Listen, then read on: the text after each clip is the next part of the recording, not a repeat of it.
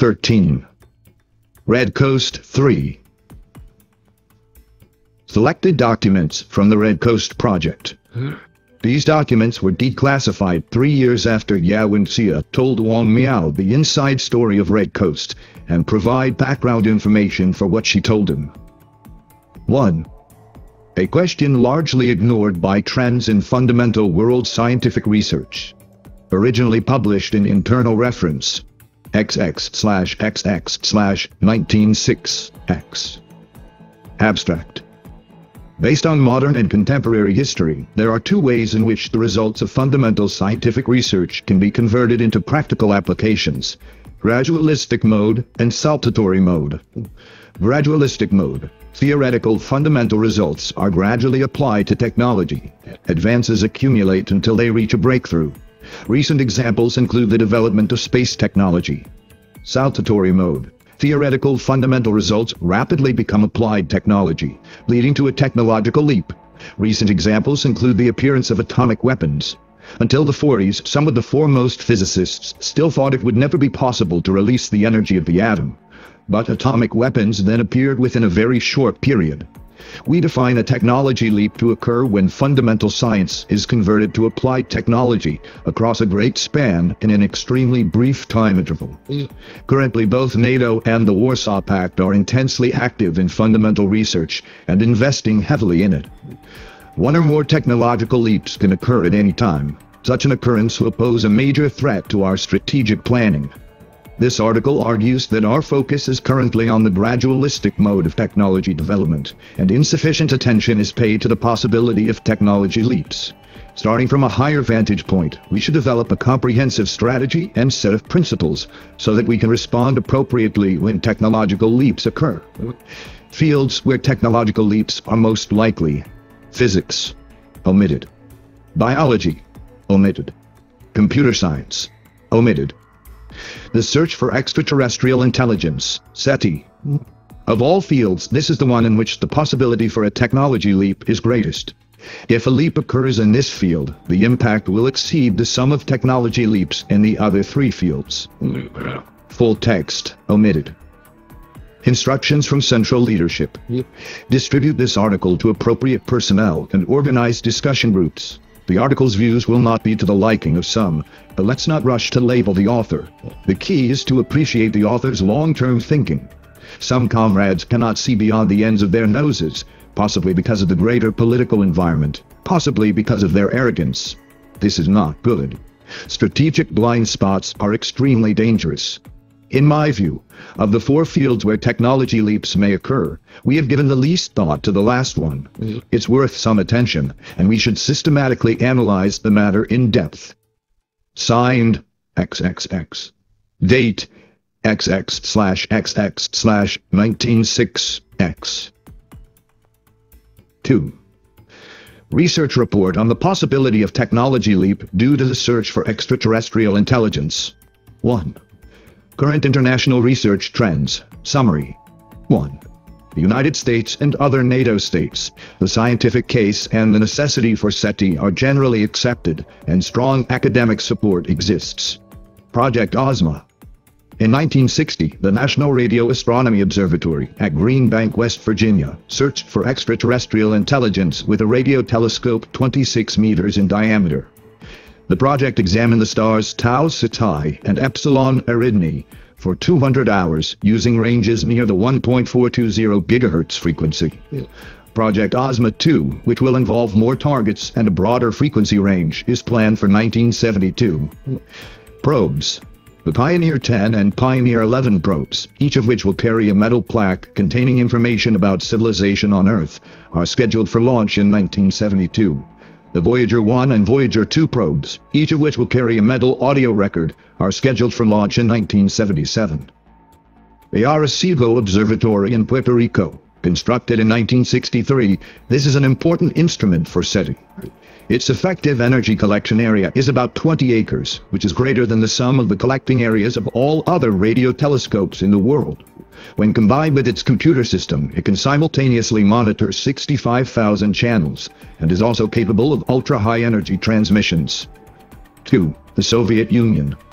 Few sources of intelligence are available, but there are indications that large investments have been made in the field. Compared to NATO countries, the research seems to be more systematic and long-term.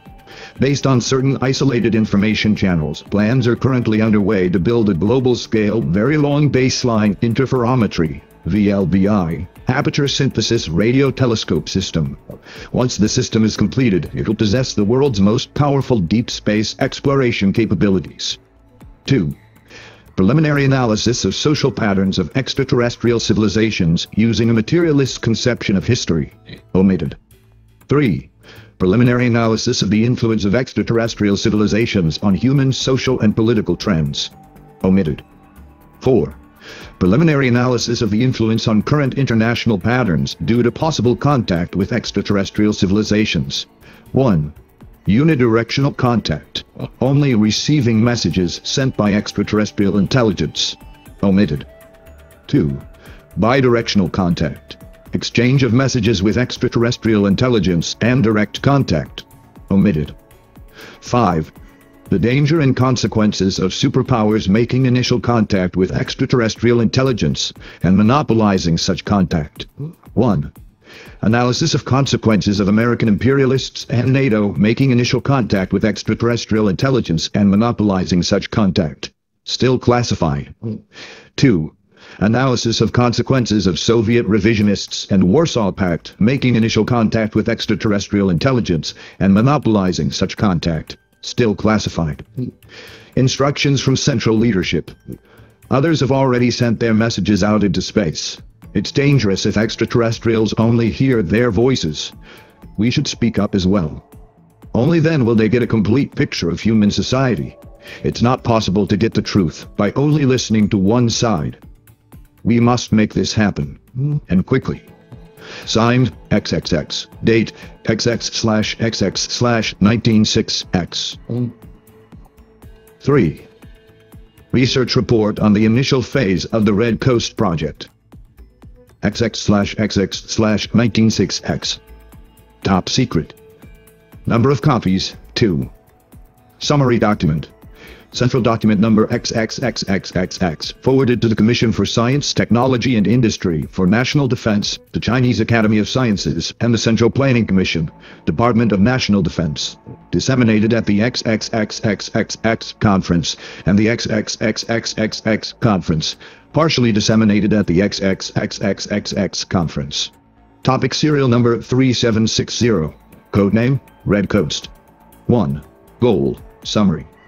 To search for the possible existence of extraterrestrial intelligence, and to attempt contact and exchange. 2. Theoretical study of the Red Coast Project. 1. Searching and monitoring. Monitoring frequency range, 1000 MHz to 40,000 MHz. Monitoring channels, 15,000. Key frequencies to monitor. Hydrogen atom frequency at 1420 MHz. Hydroxyl radical radiation frequency at 1667 MHz. Water molecule radiation frequency at 22,000 MHz. Monitoring target range, a sphere centered around Earth with a radius of 1,000 light-years, containing approximately 20 million stars. For a list of targets, please see Appendix 1. 2. Message transmission. Transmission frequencies, 2,800 MHz, 12,000 MHz, 22,000 MHz.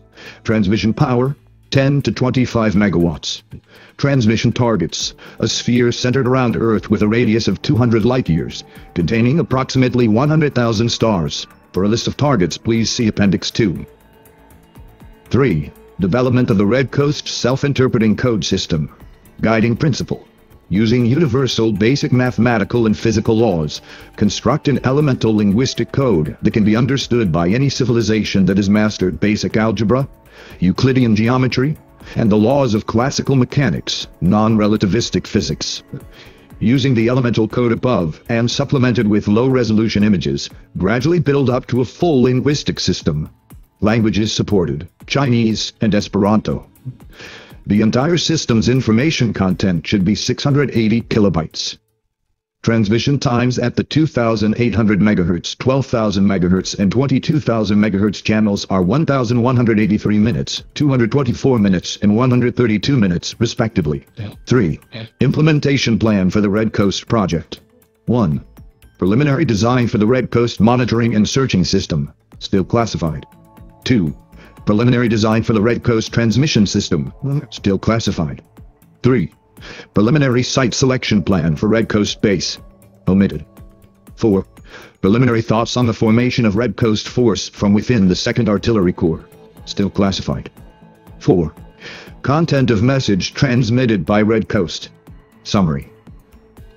Overview of Earth, 3.1 kilobytes. Overview of life on Earth, 4.4 kilobytes. Overview of human society, 4.6 kilobytes. Basic world history, 5.4 kilobytes. Total information content, 17.5 kilobytes. The entire message will be sent after transmitting the self-interpreting code system. Transmission times of message at the 2800 MHz, 12,000 MHz, and 22,000 MHz channels are 31 minutes, 7.5 minutes, and 3.5 minutes respectively. The message will be carefully vetted by a multidisciplinary review to ensure that it will not give away the Earth's coordinates relative to the Milky Way. Among the 3 channels, transmission at the higher frequency 12,000 MHz and 22,000 MHz channels should be minimized to reduce the likelihood that the source of transmission may be precisely ascertained. 4. Message to extraterrestrial civilizations. First draft. Complete text. Attention, you who have received this message. This message was sent out by a country that represents revolutionary justice on Earth. Before this, you may have already received other messages sent from the same direction. Those messages were sent by an imperialist superpower on this planet. That superpower is struggling against another superpower for world domination so that it can drag human history backwards. We hope you will not listen to their lies. Stand with justice. Stand with the revolution. Instructions from Central Leadership. This is utter crap. It's enough to put up big character posters everywhere on the ground, but we should not send them into space. The Cultural Revolution leadership should no longer have any involvement with Red Coast. Such an important message must be composed carefully. It's probably best to have it drafted by a special committee and then discussed and approved by a meeting of the Politburo. Signed, XXX. Date, XX/XX/196X. Second draft. Omitted. Third draft. Omitted. Fourth draft. Complete text. We extend our best wishes to you, inhabitants of another world. After reading the following message, you should have a basic understanding of civilization on Earth. By dint of long toil and creativity, the human race has built a splendid civilization, blossoming with a multitude of diverse cultures. We've also begun to understand the laws governing the natural world and the development of human societies. We cherish all that we have accomplished. But our world is still flawed. Hate exists, as does prejudice and war. Because of conflicts between the forces of production and the relations of production, wealth distribution is extremely uneven, and large portions of humanity live in poverty and misery. Human societies are working hard to resolve the difficulties and problems they face, striving to create a better future for Earth civilization. The country that sent this message is engaged in this effort.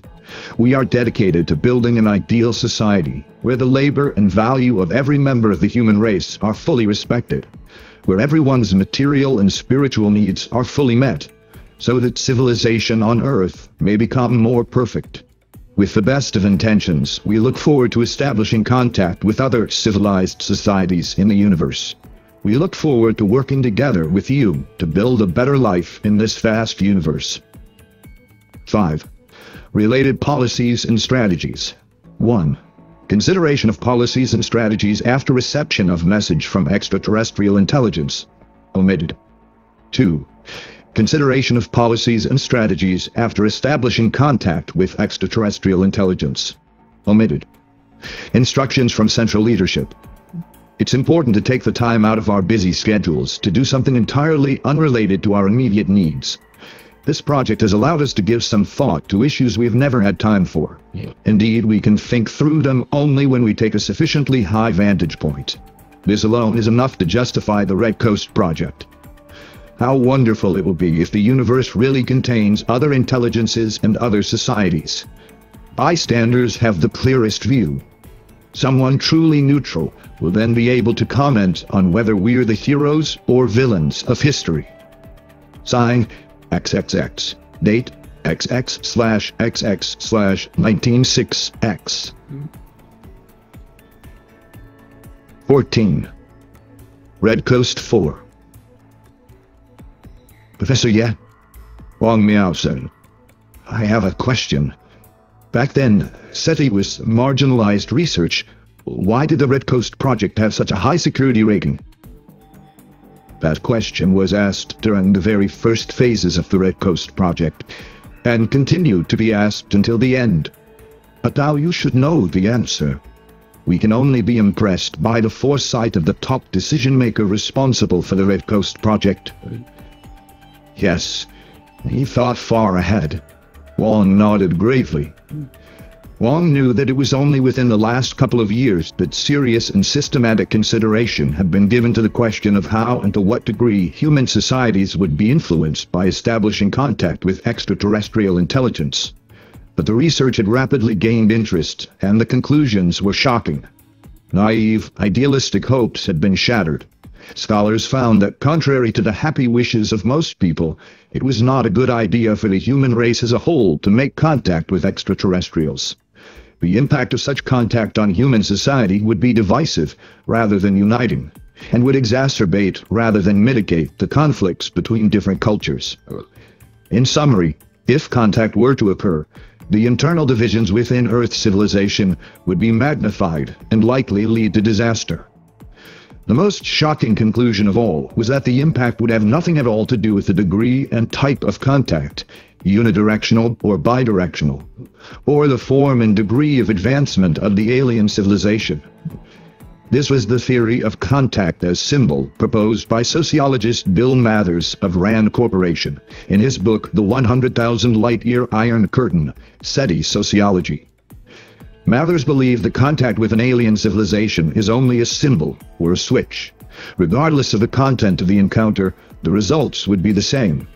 Suppose that the nature of the contact is such that only the existence of extraterrestrial intelligence is confirmed, with no other substantive information, what Mathers called elementary contact.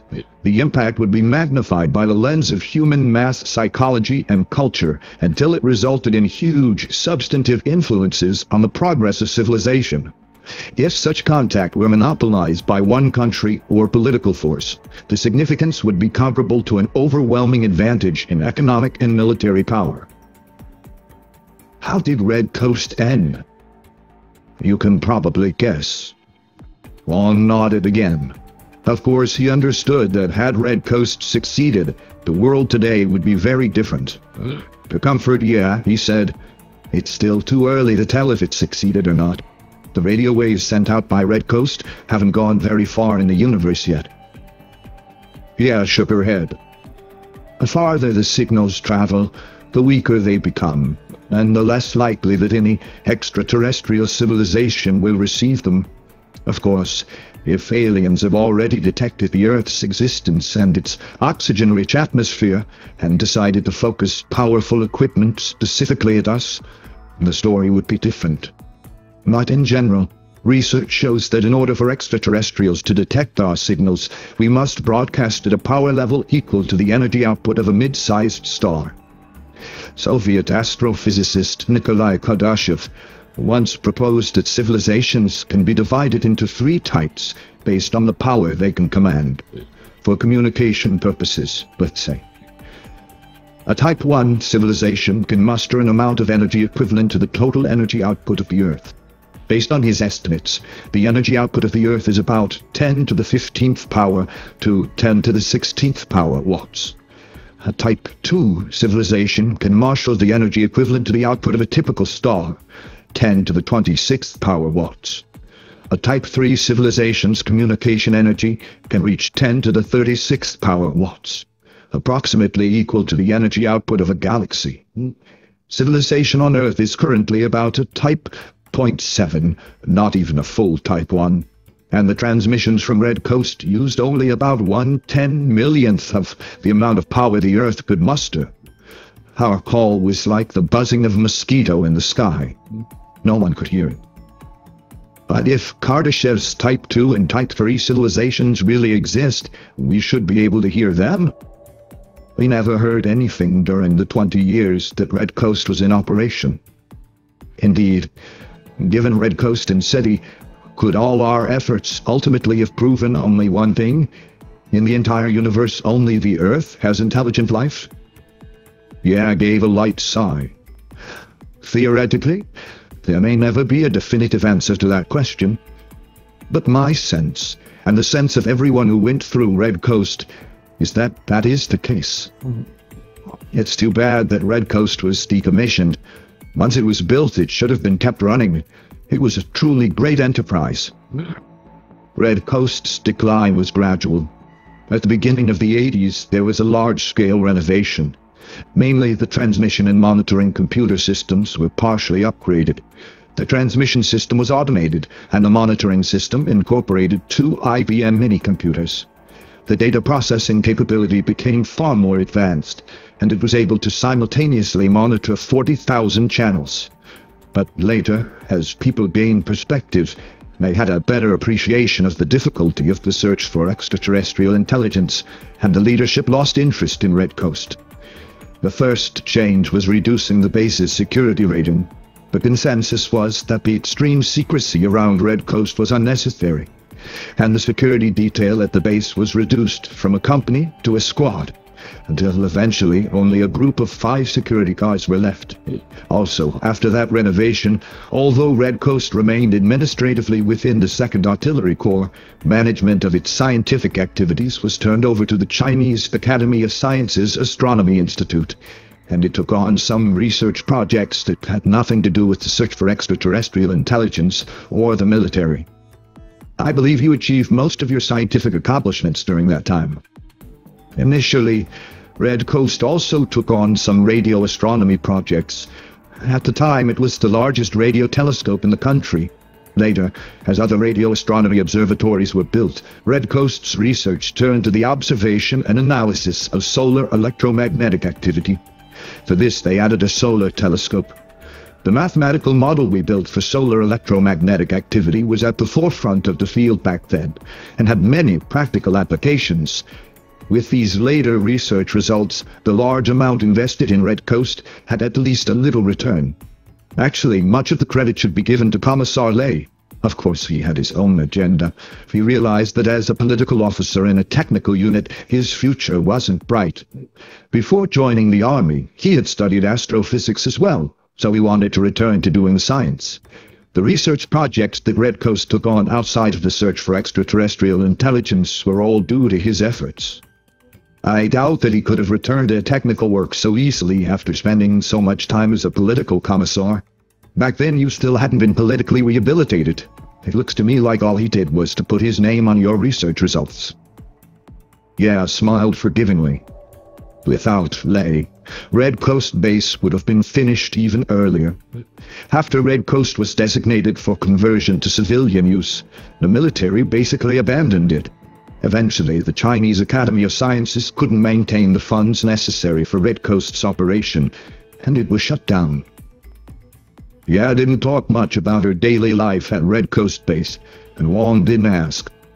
4 years after entering the base, she married Yang Weining. Everything just happened naturally, without any drama. Later, an accident at the base killed both Yang and Lei, and Yang Dong was born after her father's death. The mother and daughter only left Radar Peak in the mid-80s, when Red Coast Base was finally decommissioned. Ya later returned to Tsinghua, her alma mater, to teach astrophysics until retirement. All this Wong had heard from Xia Rushan at the Miyun Radio Astronomy Observatory. The search for extraterrestrial intelligence is a unique discipline. It has a profound influence on the researcher's perspective on life. Ya spoke in a drawn-out voice, as though telling stories to a child. In the dead of the night, I could hear in my headphones the lifeless noise of the universe. The noise was faint, but constant, more eternal than the stars. Sometimes I thought it sounded like the endless winter winds of the greater Kingan Mountains.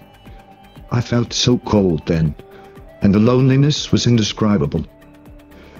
From time to time, I would gaze up at the stars after a night shift and think that they looked like a glowing desert. And I myself was a poor child abandoned in the desert. I thought that life was truly an accident among accidents in the universe. The universe was an empty palace, and humankind the only ants in the entire palace. This kind of thinking infused the second half of my life with a conflicted mentality. Sometimes I thought life was precious, and everything was so important. But other times I thought humans were insignificant, and nothing was worthwhile. Anyway, my life passed day after day, accompanied by this strange feeling. Before I knew it, I was old. Wang wanted to comfort this old woman who had devoted her life to a lonely but great enterprise. But Ya's last speech caused him to sink into the same sorrowful mood. He found that he had nothing to say, except, "Professor Ya, someday I'll go with you to visit the ruins of Red Coast Base." Ya slowly shook her head. "Xiao Wang, I'm not like you. I'm getting on in years, and my health isn't what it used to be. It's hard to predict the future. I live my life day to day." Looking at the silvery head of hair on Ya Wenxia, Wang knew she was thinking of her daughter again. 15. Three-body, Copernicus, Universal Football, and Tri-Solar Day. After leaving Ya's home, Wang Miao couldn't calm down. The events of the last 2 days and the history of Red Coast, two seemingly unconnected strands, now twisted together, made the world unfamiliar overnight. Once he was home, in order to escape this mood, Wang turned on the computer, put on the V-suit, and logged on to Three-Body for the third time. The attempt to adjust his state of mind worked. By the time the login screen appeared, Wang seemed like a different person, one filled with an unexplainable excitement. Unlike the first 2 times, this time Wang came with a purpose. He was going to reveal the secret of the world of Three-Body. He created a new login ID appropriate for his new role, Copernicus. Once logged in, Wang again stood on that broad, desolate plain, facing the strange dawn of the world of Three-Body. A colossal pyramid appeared in the east, but right away Wang knew it was no longer the pyramid of King Zhou of Shang, or Mozi. It had a Gothic-style apex, stabbing straight into the morning sky, recalling St. Joseph's Church at Wangfuxing. But if that church were placed next to this pyramid, it would be nothing more than an entrance booth. He saw many buildings in the distance that were apparently dehydratories, but also now built in a Gothic style, with tall, sharp steeples, as though the ground had grown numerous spikes. Wang saw a door on the side of the pyramid, lit from within by flickering lights. He walked over. Inside the tunnel was a row of statues of the gods of Olympus holding up torches, their surfaces blackened by smoke. He entered the great hall and saw that it was even dimmer than the entrance tunnel. 2 silver candelabra on top of a long marble table provided a drowsy light. Several men were seated around the table. The dim light allowed Wang to see only the outlines of their faces. Their eyes were hidden in the shadows of their deep eye sockets, but Wang could still feel their gazes focusing on him. The men seemed to be dressed in medieval robes. On closer examination, 1 or 2 of them had simpler robes, more like classical Greek chitons. At one end of the table was a thin, tall man. The golden crown on top of his head was the only thing that glittered in the great hall, other than the candles. With some effort, Wang saw by the dim candlelight that his robe was different from the others. It was red. Wang realized that the game displayed a distinct world for each player. This world, based on the European High Middle Ages, was chosen by the software based on his ID. "You're late. The meeting has been going on for a while," the gold-crowned, red-robed man said. "I'm Pope Gregory." Wang tried to recall what little he knew of European history in the Middle Ages, so that he could deduce the level of advancement of this civilization based on the name. But then he remembered how wildly anachronistic historical references could be in the world of Three-Body, and decided the effort wasn't worth it. "I'm Aristotle.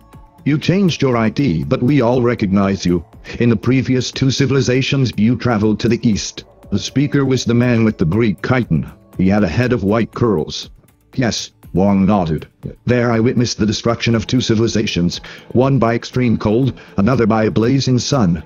I also saw the great efforts the scholars of the East expended in trying to master the laws governing the sun's motion. Ha! The sound came from a man with a goatee that curled upward. He was even thinner than the Pope. Eastern scholars tried to understand the secrets of the sun's motion through meditation, epiphany, or even dreams. Utterly laughable. This is Galileo, said Aristotle. He advocates understanding the world through observation and experiment. He is an unimaginative thinker, but his results demand our attention. But also conducted experiments and observation, Wang said. Galileo snorted. Watts's way of thinking was still Eastern. He was nothing more than a mystic dressed as a scientist. He never took his own observation data seriously, and he constructed his model based on subjective speculation. Ridiculous. I feel sorry for his refined equipment. We're different. Based on large amounts of observational data and experiments, we make strict, logical deductions to build a model of the universe. Then we go back to experimentation and observation to test it. That's correct, Wang nodded. That's also my way of thinking. Have you brought a calendar as well, then? The Pope's tone was mocking. I don't have a calendar. I only brought a model built upon observation data. But I must make it clear that even if the model is correct, it's not certain that by using it one can master the precise details of the sun's motion and create a calendar. However, it's a necessary step. A few lonely claps echoed throughout the great hall. The applause came from Galileo. Excellent, Copernicus. Excellent. Your pragmatic way of thinking, adapted to the experimental scientific approach, is lacking in most scholars. Based on this alone, your theory is worth listening to. The Pope nodded at Wang. Go ahead. After calming himself and walking to the other end of the long table, Wang said, It's actually pretty simple. The reason why the sun's motion seems patternless is because our world has three suns. Under the influence of their mutually perturbing gravitational attraction, their movements are unpredictable. The three-body problem. When our planet revolves around one of the suns in a stable orbit, that's a stable era. When one or more of the other suns move within a certain distance, their gravitational pull will snatch the planet away from the sun it's orbiting, causing it to wander unstably through the gravitational fields of the three suns. That's a chaotic era. After an uncertain amount of time, our planet is once again pulled into a temporary orbit and another stable era begins. This is a football game at the scale of the universe. The players are the three suns, and our planet is the football. A few hollow laughs rang out in the great hall. Burn him to death, the Pope said impassively.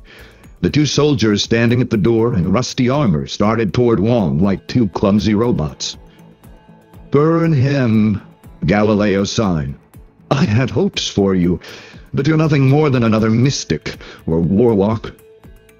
Such men are a public nuisance, Aristotle agreed. At least let me finish.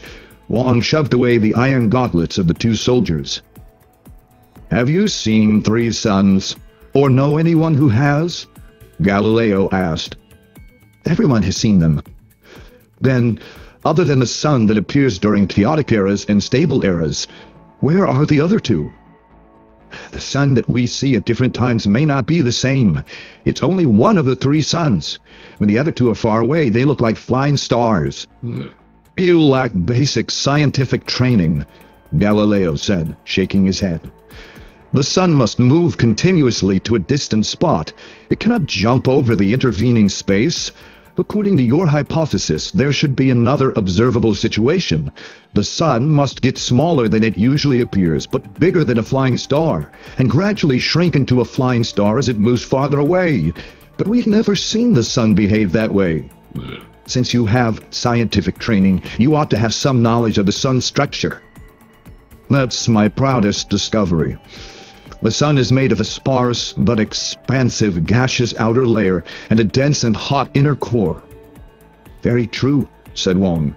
But you apparently haven't discovered the special optical interaction between the sun's gaseous outer layer and our planet's atmosphere. It's a phenomenon akin to polarization or destructive interference. As a result, when we view the sun from within our atmosphere and it gets a certain distance from us, the gaseous outer layer suddenly becomes completely transparent and invisible, and all we can see is its bright inner core. The sun then appears to be only the size of the inner core, a flying star. This phenomenon has confused every researcher and every civilization throughout history, and prevented them from discovering the existence of the three suns.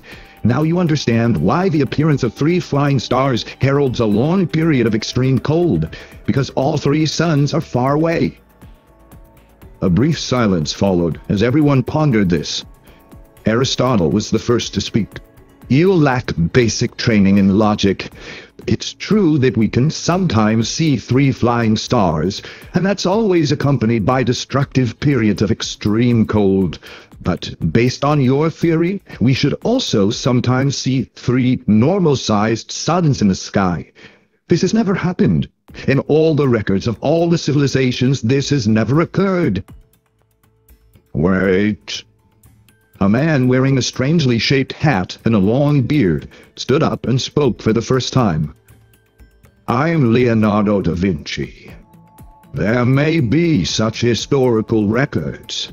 One civilization saw two suns and was immediately destroyed by their combined heat, but the record was very vague.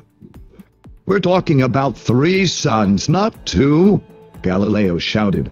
According to his theory, three suns must appear sometime, just like three flying stars. Three suns have appeared, Wang said, utterly calm. And people have seen them. But those who saw such a great sight could not leave behind any information about them, because seeing three suns would mean that they had at most a few seconds left to live. They had no chance to escape or survive. Trisolar days are the most terrifying catastrophes for our world. On such days, the surface of the planet would turn into a smelting furnace in a second, and the heat would be enough to melt rocks. After the destruction caused by a trisolar day, an eon would pass before the reappearance of life and civilization. This is yet another reason why there's no historical record of them. Silence. Everyone stared at the Pope. Burn him, the Pope said gently.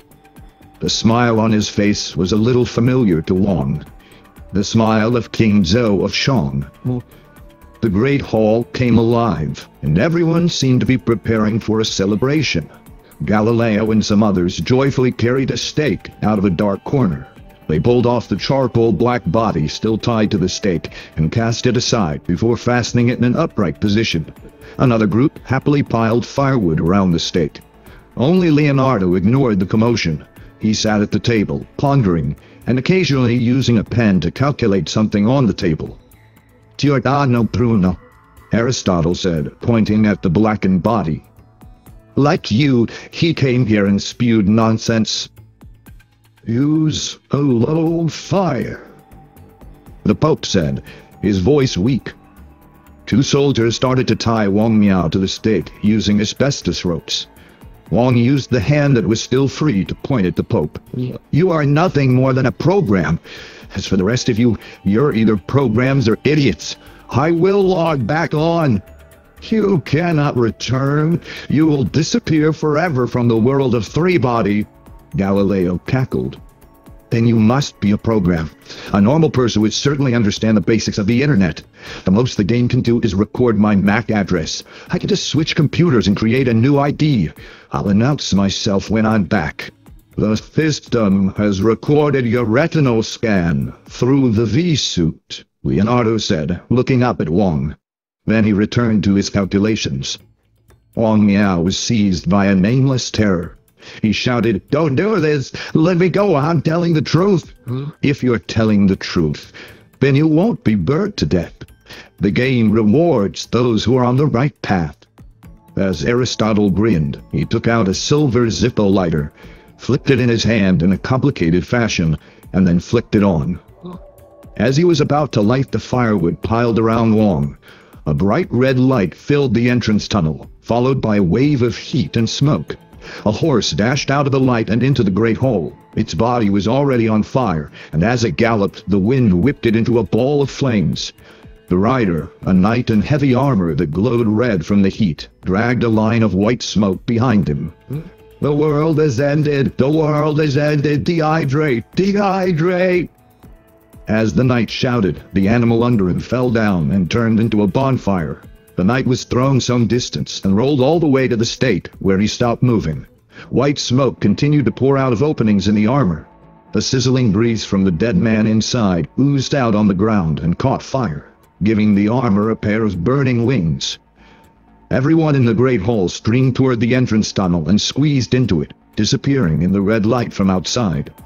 Wang Miao struggled with all his strength until he was freed from the ropes. He dodged the burning knight and horse, dashed through the empty great hall, and ran down the sweltering tunnel until he emerged outside. The ground glowed red like a piece of iron in a blacksmith's furnace. Bright rivulets of lava snaked across the dim red earth, forming a net of fire that stretched to the horizon. Countless thin pillars of flame erupted toward the sky. The dehydrators were burning. The dehydrated bodies inside gave the fire a strange, bluish glow. Not far from him, Wang saw a dozen or so small pillars of flame of the same color. These were the people who had just run out of the pyramid: the Pope, Galileo, Aristotle, and Leonardo. The fiery pillars around them were translucent blue, and he could see their faces and bodies slowly deforming in the flame. They focused their gazes on Wang, who had just emerged. Holding the same pose and lifting their arms toward the sky, they chanted in unison, "Tri-solar day!" Wang looked up and saw 3 gigantic suns slowly spinning around an invisible origin, like an immense 3-bladed fan blowing a deadly wind toward the world below. The 3 suns took up almost the entire sky, and as they drifted toward the west, half of the formation sank below the horizon. The giant fan continued to spin, a bright blade occasionally shooting above the horizon to give the dying world another brief sunrise and sunset. After a sunset, the ground glowed dim red, and the sunrise a moment later flooded everything with its glaring parallel rays. Once the 3 suns had completely set, the thick clouds that had formed from all the evaporated water still reflected their glow. The sky burned, displaying a hellish, maddening beauty. After the last light of destruction finally disappeared, and the clouds only glowed with a faint red luminescence reflected from the hellish fire on the ground, a few lines of giant text appeared. Civilization number 183 was destroyed by a tri-solar day. This civilization had advanced to the Middle Ages. After a long time, life and civilization will begin again, and progress once more through the unpredictable world of 3-body. But in this civilization, Copernicus successfully revealed the basic structure of the universe. The civilization of 3-body will take its first leap. The game has now entered the 2nd level. We invite you to log on to the 2nd level of 3-body.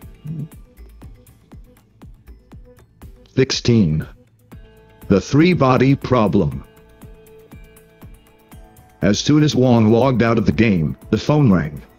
It was Shi Chang, who said it was urgent that he come down to Shi's office at the criminal division. Wang glanced at his watch. It was 3 in the morning.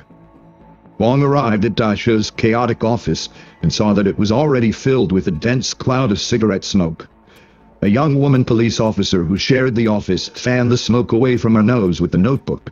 Da Shi introduced her as Xu Bingbing, a computer specialist from the Information Security Division. The third person in the office surprised Wang. It was Wei Cheng, the reclusive, mysterious husband of Shen Yufei from the frontiers of science. Wei's hair was a mess. He looked up at Wang, but seemed to have forgotten they had met.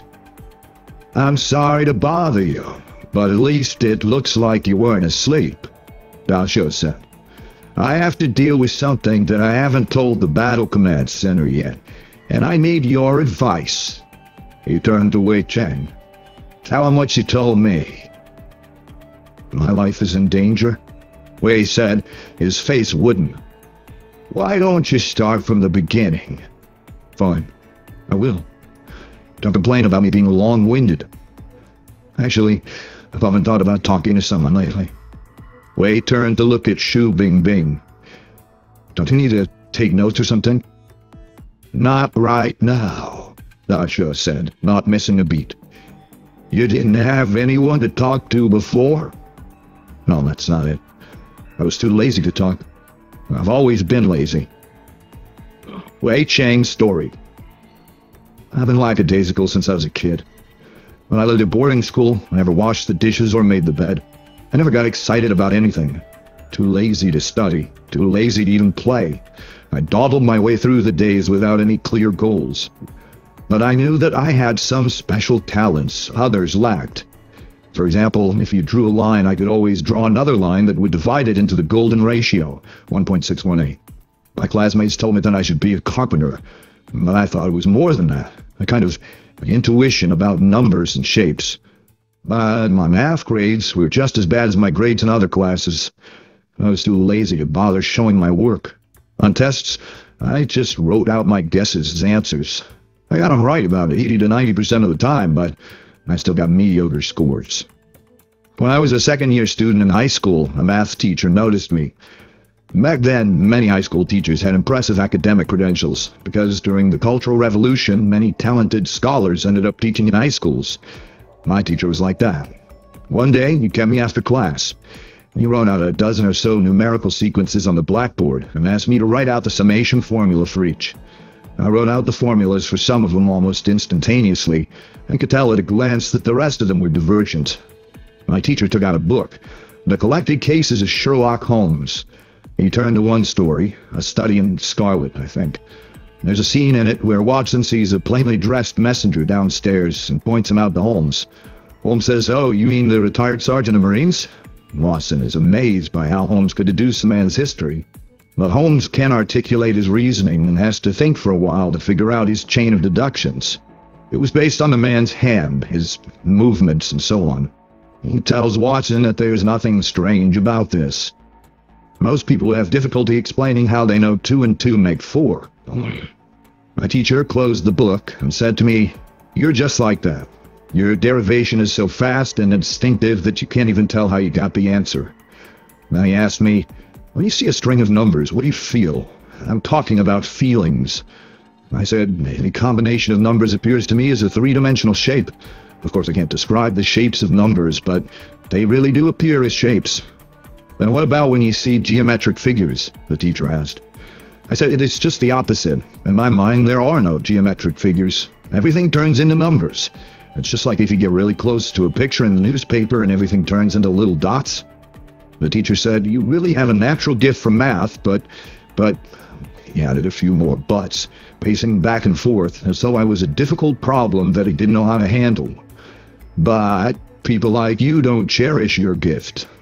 After thinking for a while, he seemed to give up, saying, "Why don't you sign up for the district math competition next month? I'm not going to tutor you. I'd just be wasting my time with your sort. But when you give your answers, make sure to write out your derivations." So, I went to the competition. From the district level up through the International Mathematics Olympiad in Budapest. I won first place each time.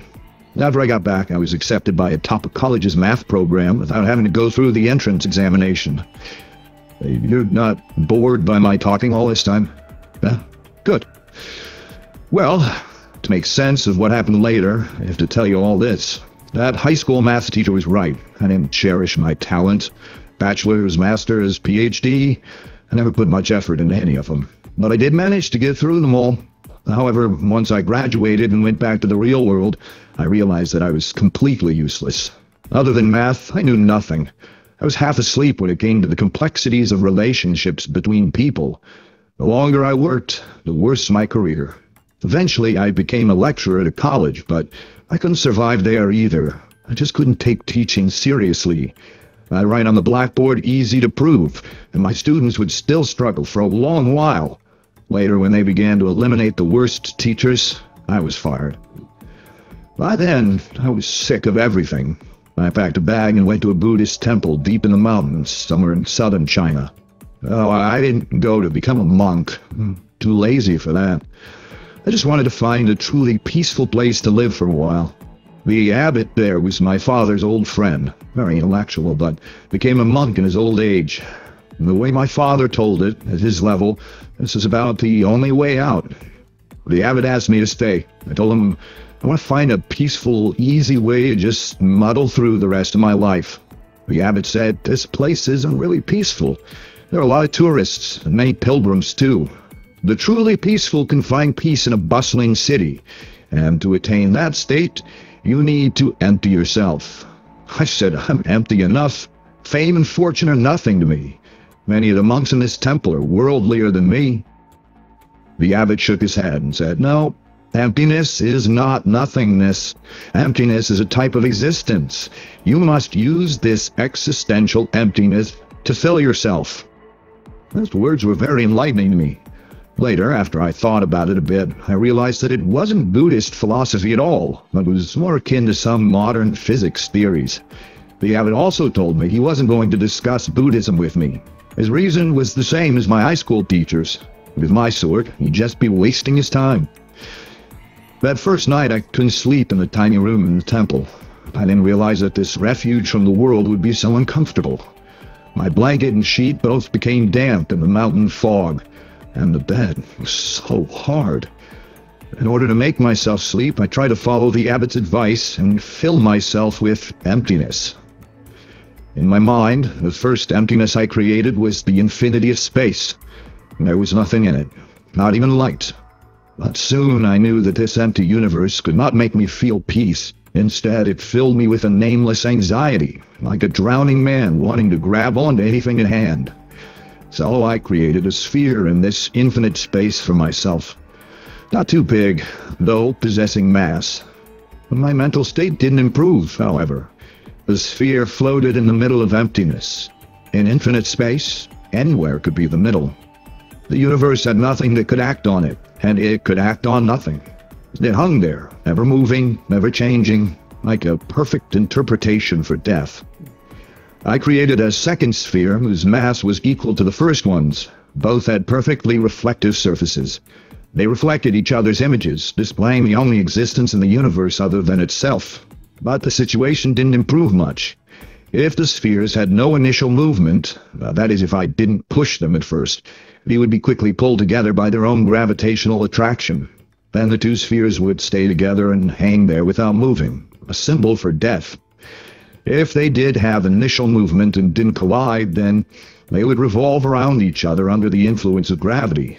No matter what the initial conditions, the revolutions would eventually stabilize and become unchanging. The dance of death. I then introduced a third sphere, and to my astonishment, the situation changed completely. Like I said, any geometric figure turns into numbers in the depths of my mind.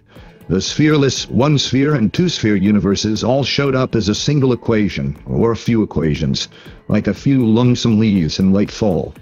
But this third sphere gave emptiness life. The three spheres, given initial movements, went through complex, seemingly never-repeating movements. The descriptive equations rained down in a thunderstorm without end. Just like that, I fell asleep. The three spheres continued to dance in my dream, a patternless, never-repeating dance.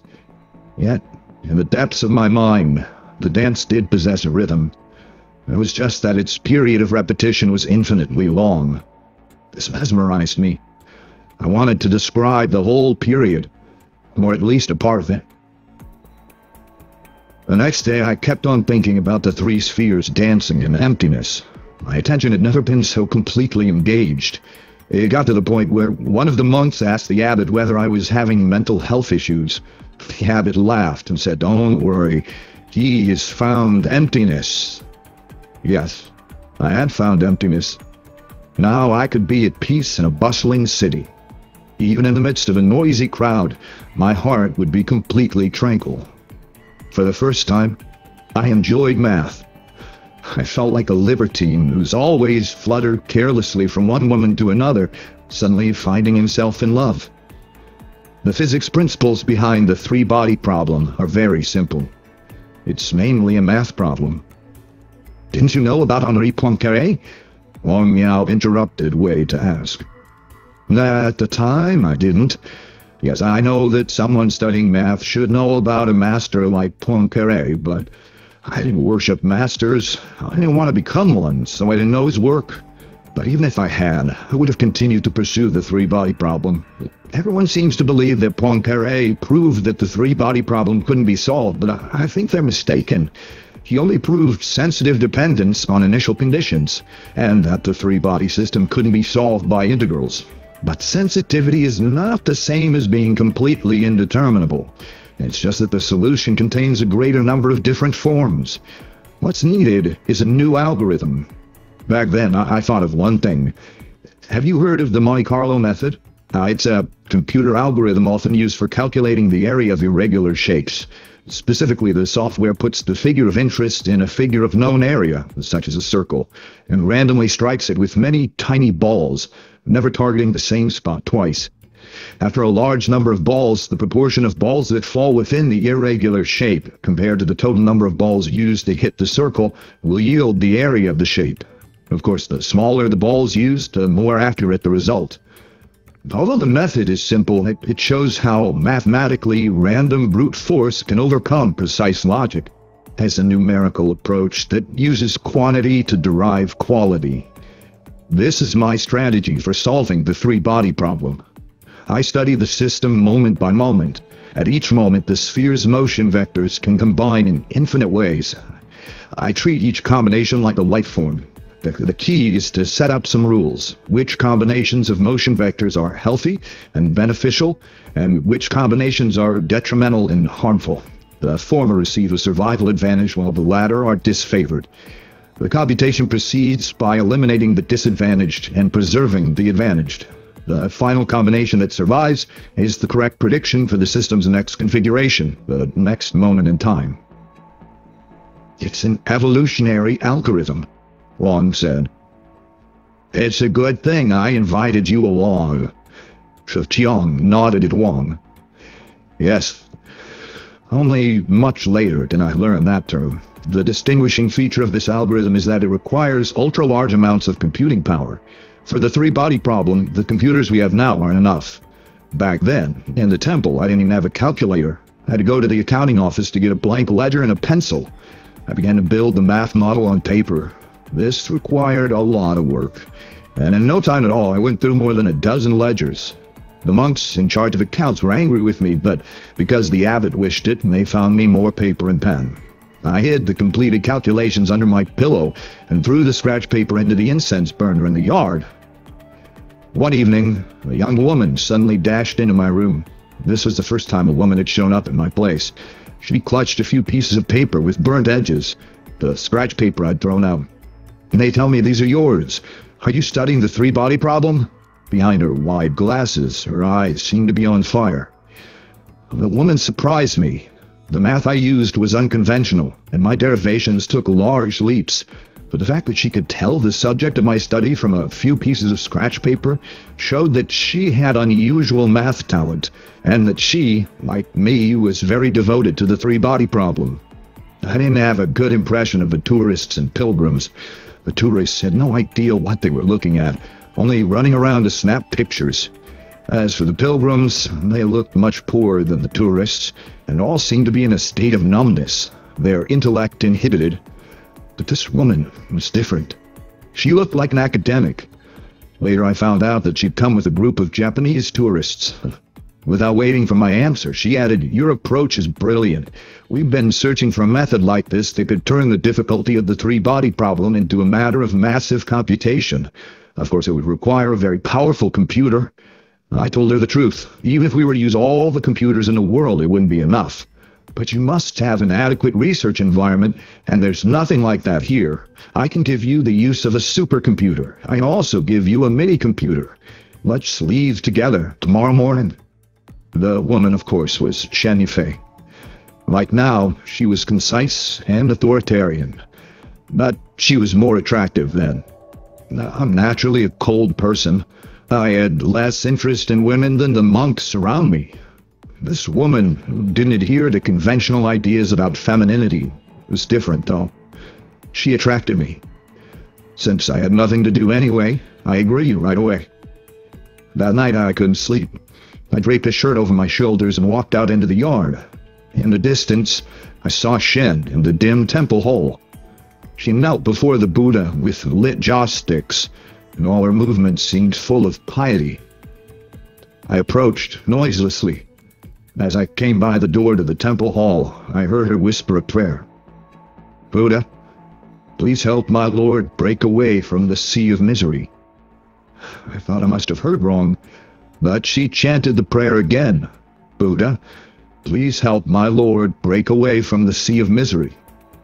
I didn't understand religion and had no interest in any of them, but I really couldn't think of any prayer odder than this one. "What do you say?" I blurted. Shen ignored me. She kept her eyes barely closed, her hands clasped together in front of her, as though watching her prayer rise with the incense smoke toward the Buddha. After a long while, she finally opened her eyes and turned toward me. "Go to sleep. We have to get up early." She didn't even look at me. "This Lord you mentioned, is he part of Buddhism?" I asked. "No." "Then..." Shen said nothing, just hurried away. I didn't get a chance to ask anything else. I repeated the prayer to myself over and over, and it seemed to grow even stranger. Eventually, I became frightened. I rushed over to the abbot's room and knocked on his door. What does it mean if someone prays to the Buddha to help another lord? I then told him the details of what I saw. The abbot silently looked at the book in his hand, but he was thinking about what I said, not reading. And then he said, "Please leave me for a bit. Let me think." I turned and left, knowing that it was unusual. The abbot was very learned. Usually he could answer any question about religion, history, and culture without having to think. I waited outside the door for about the time it took to smoke a cigarette, and the abbot called for me. "I think there's only one possibility." His expression was grim. What could it be? Could there be some religion whose god needs worshippers to pray to the gods of other religions to save it? Her Lord really exists. This response confused me. Then the Buddha doesn't exist? As soon as I said it, I realized how rude it sounded. I apologized. The abbot slowly waved his hand at me. "I told you, the two of us can't talk about Buddhism. The existence of the Buddha is a kind of existence that you cannot comprehend, but the Lord she's talking about exists in a way that you can understand. I can say no more concerning this matter. All I can do is counsel you against leaving with her." "Why?" "It's just a feeling. I feel that behind her are things that you and I cannot imagine." I left the abbot's room and walked through the temple toward my room. The night had a full moon. I looked up at it and thought it a silvery, strange eye that gazed down at me. The light suffused with an eerie chill. The next day I did leave with Shen. I couldn't stay in the temple the rest of my life, after all. But I didn't think that over the next few years I would live the life of my dreams. Shen fulfilled her promise. I had a mini-computer and a comfortable environment. I even left the country several times to use supercomputers. Not time-sharing, but having the whole CPU to myself. She had a lot of money, though I didn't know where it came from. Later, we got married.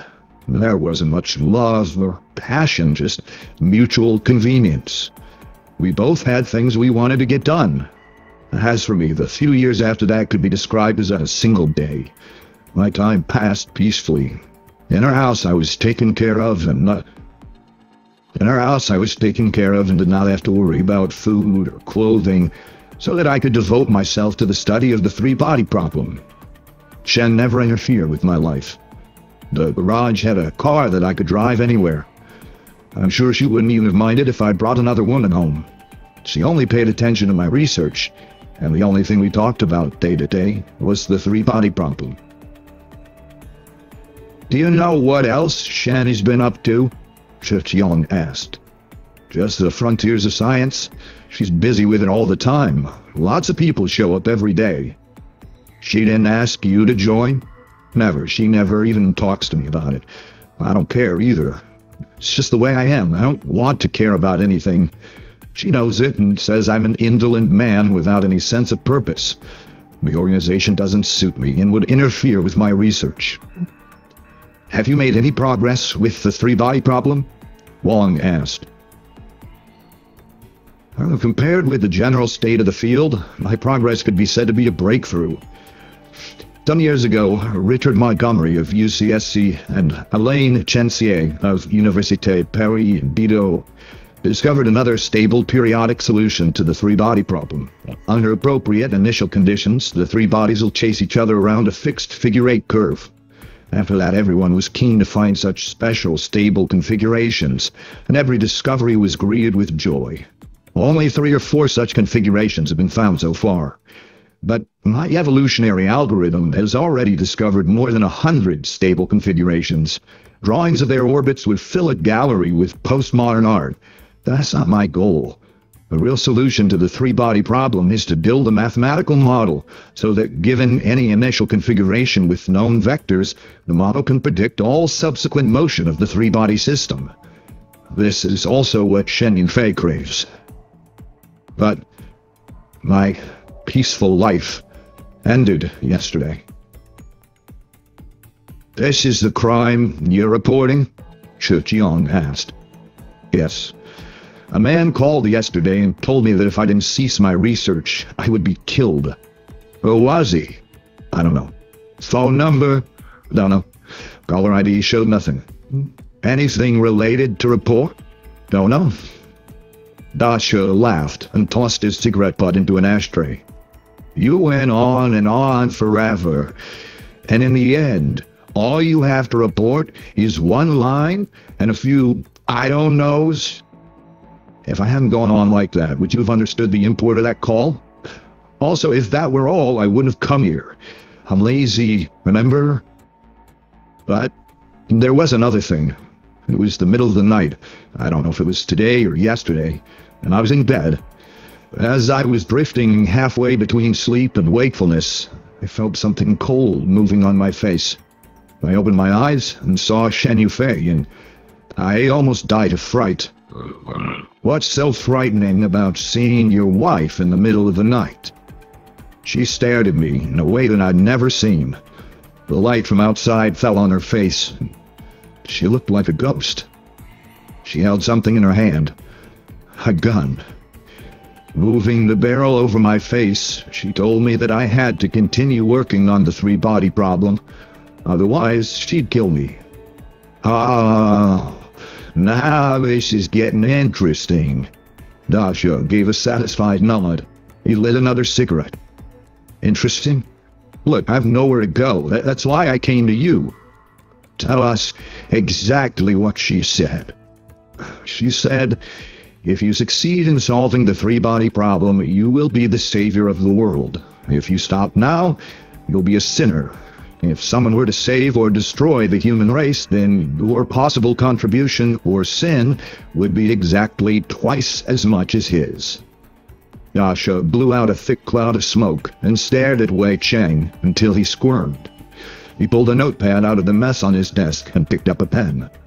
You wanted us to take notes, right? Repeat what you just said. Wei did. Wang said, what she said is indeed strange. What does she mean by exactly twice as much? Wei blinked. This seems pretty serious. When I came, the officer on duty immediately sent me to see you. It looks like you've already been paying attention to Shen and me. Dasha nodded. Let me ask you something else. Do you think the gun your wife held was real? You saw that Wei didn't know how to answer. Could you smell gun oil? Yes, there was definitely an oily smell. God. Dasha, who had been sitting on his desk, jumped off. Finally, we have an opening. Suspected illegal possession of firearms is enough to justify a search. I'll leave the paperwork until tomorrow, because we have to move right away. He turned to Wong. Now, as for the weary, I have to ask you to come and advise me some more. Then he turned to Shu Bingbing, who had been silent the whole time. Bang Bang, right now I have only 2 men on duty, and that's not enough. I know the Information Security Division isn't used to field work, but I need you to come along. Shu nodded, glad to leave the smoke-filled office. In addition to Da Shi and Shu, the team for conducting the search consisted of Wang Miao, Wei Chang, and 2 other officers from the criminal division. The 6 of them rode through the pre-dawn darkness in 2 police cars, heading toward Wei's neighborhood at the edge of the city. Shu and Wang were in the back seat. As soon as the car started, she whispered to Wang, "Professor Wang, your reputation in Three-Body is very high. Somebody mentioned Three-Body in the real world." Wang was excited, right away feeling close to this young woman in a police uniform. "Do you play?" "I'm responsible for monitoring and tracking it. An unpleasant task." Wang anxiously asked, "Can you tell me its background? I really want to know." In the faint light coming through the car window, Wang saw Shu give a mysterious smile.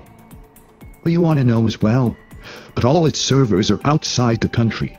The system and firewall are very secure and hard to penetrate. We don't know much, but we can be sure it's not operated for profit. The software quality is uncommonly high, and the amount of information contained in it even more unusual. It doesn't even seem like a game." "Have there been any," Wang carefully picked the right words, "supernatural signs?" Wang's night had been filled with coincidences. He had been called in to discuss the Three-Body problem with Wei Chang immediately after he solved the Three-Body game. And now Shu was telling him she was monitoring the game. Something didn't seem right. "We don't think so. Many from all around the world participate in the game's development. Their collaboration methods seem similar to popular open-source practices, like the kind used to make the Linux operating system. But they're definitely using some very advanced development tools. As for the content of the game, who knows where they're getting it? It does seem a bit supernatural, like you said. However, we still believe in Captain Shu's famous rule, all this must be the work of people. Our tracking efforts are effective, and we'll have results soon." The young woman was not experienced in lying, and her last remark made Wang realize that she was hiding much of the truth from him. "His rule is famous now?" Wang looked at Da Shi, who was in the driver's seat.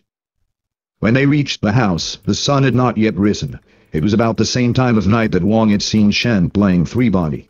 A second-story window was lit, but all the other windows were dark.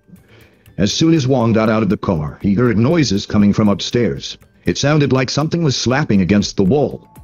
Da Shi, who had just gotten out of the car himself, immediately became alert. He kicked open the yard gate and rushed into the house with an agility surprising for his burly frame, his 3 colleagues close behind. Wang and Wei followed them into the house. They went upstairs and entered the room with the light on, their shoes splashing in a pool of blood. Chen lay in the middle of the room, blood still oozing from 2 bullet wounds in her chest. A 3rd bullet had gone through her left brow, causing her whole face to be covered in red. Not far from her, a gun lay in a crimson pool. As Wang entered, Da Shi and one of the other officers rushed out and entered the dark room across the hall. The window there was open, and Wang heard the sound of a car starting outside. A male police officer began to make a phone call. Xu Bingbing stood a little ways apart, watching anxiously. She, like Wang and the others, had probably never seen a scene like this. A moment later, Da Shi returned. He put his gun back in its holster and said to the officer holding the phone, "A black Volkswagen Santana with only 1 man. I couldn't get the license plate number. Tell him to block all entrances to the 5th Ring Road. Shit, he might actually get away." Da Shi looked around and saw the bullet holes in the wall. He glanced at the shell casings scattered on the ground and added, "The man got off 5 shots and 3 hit her. She shot twice, both misses." Then he crouched down to examine the body with the other officer. Xu stood farther away, stealing a glance at Wei Chang next to her. Da Shi also looked up at him. On Wei's face was a trace of shock and a trace of sorrow, but only a trace. His usual wooden expression didn't break. He was far calmer than Wang. "You don't seem bothered by this," Da Shi said to Wei. "They probably came to kill you." Wei gave a ghastly grin. "What can I do? Even now, I still don't know anything about her. I've told her many times to keep life simple. I'm thinking of the abbot's counsel to me that night.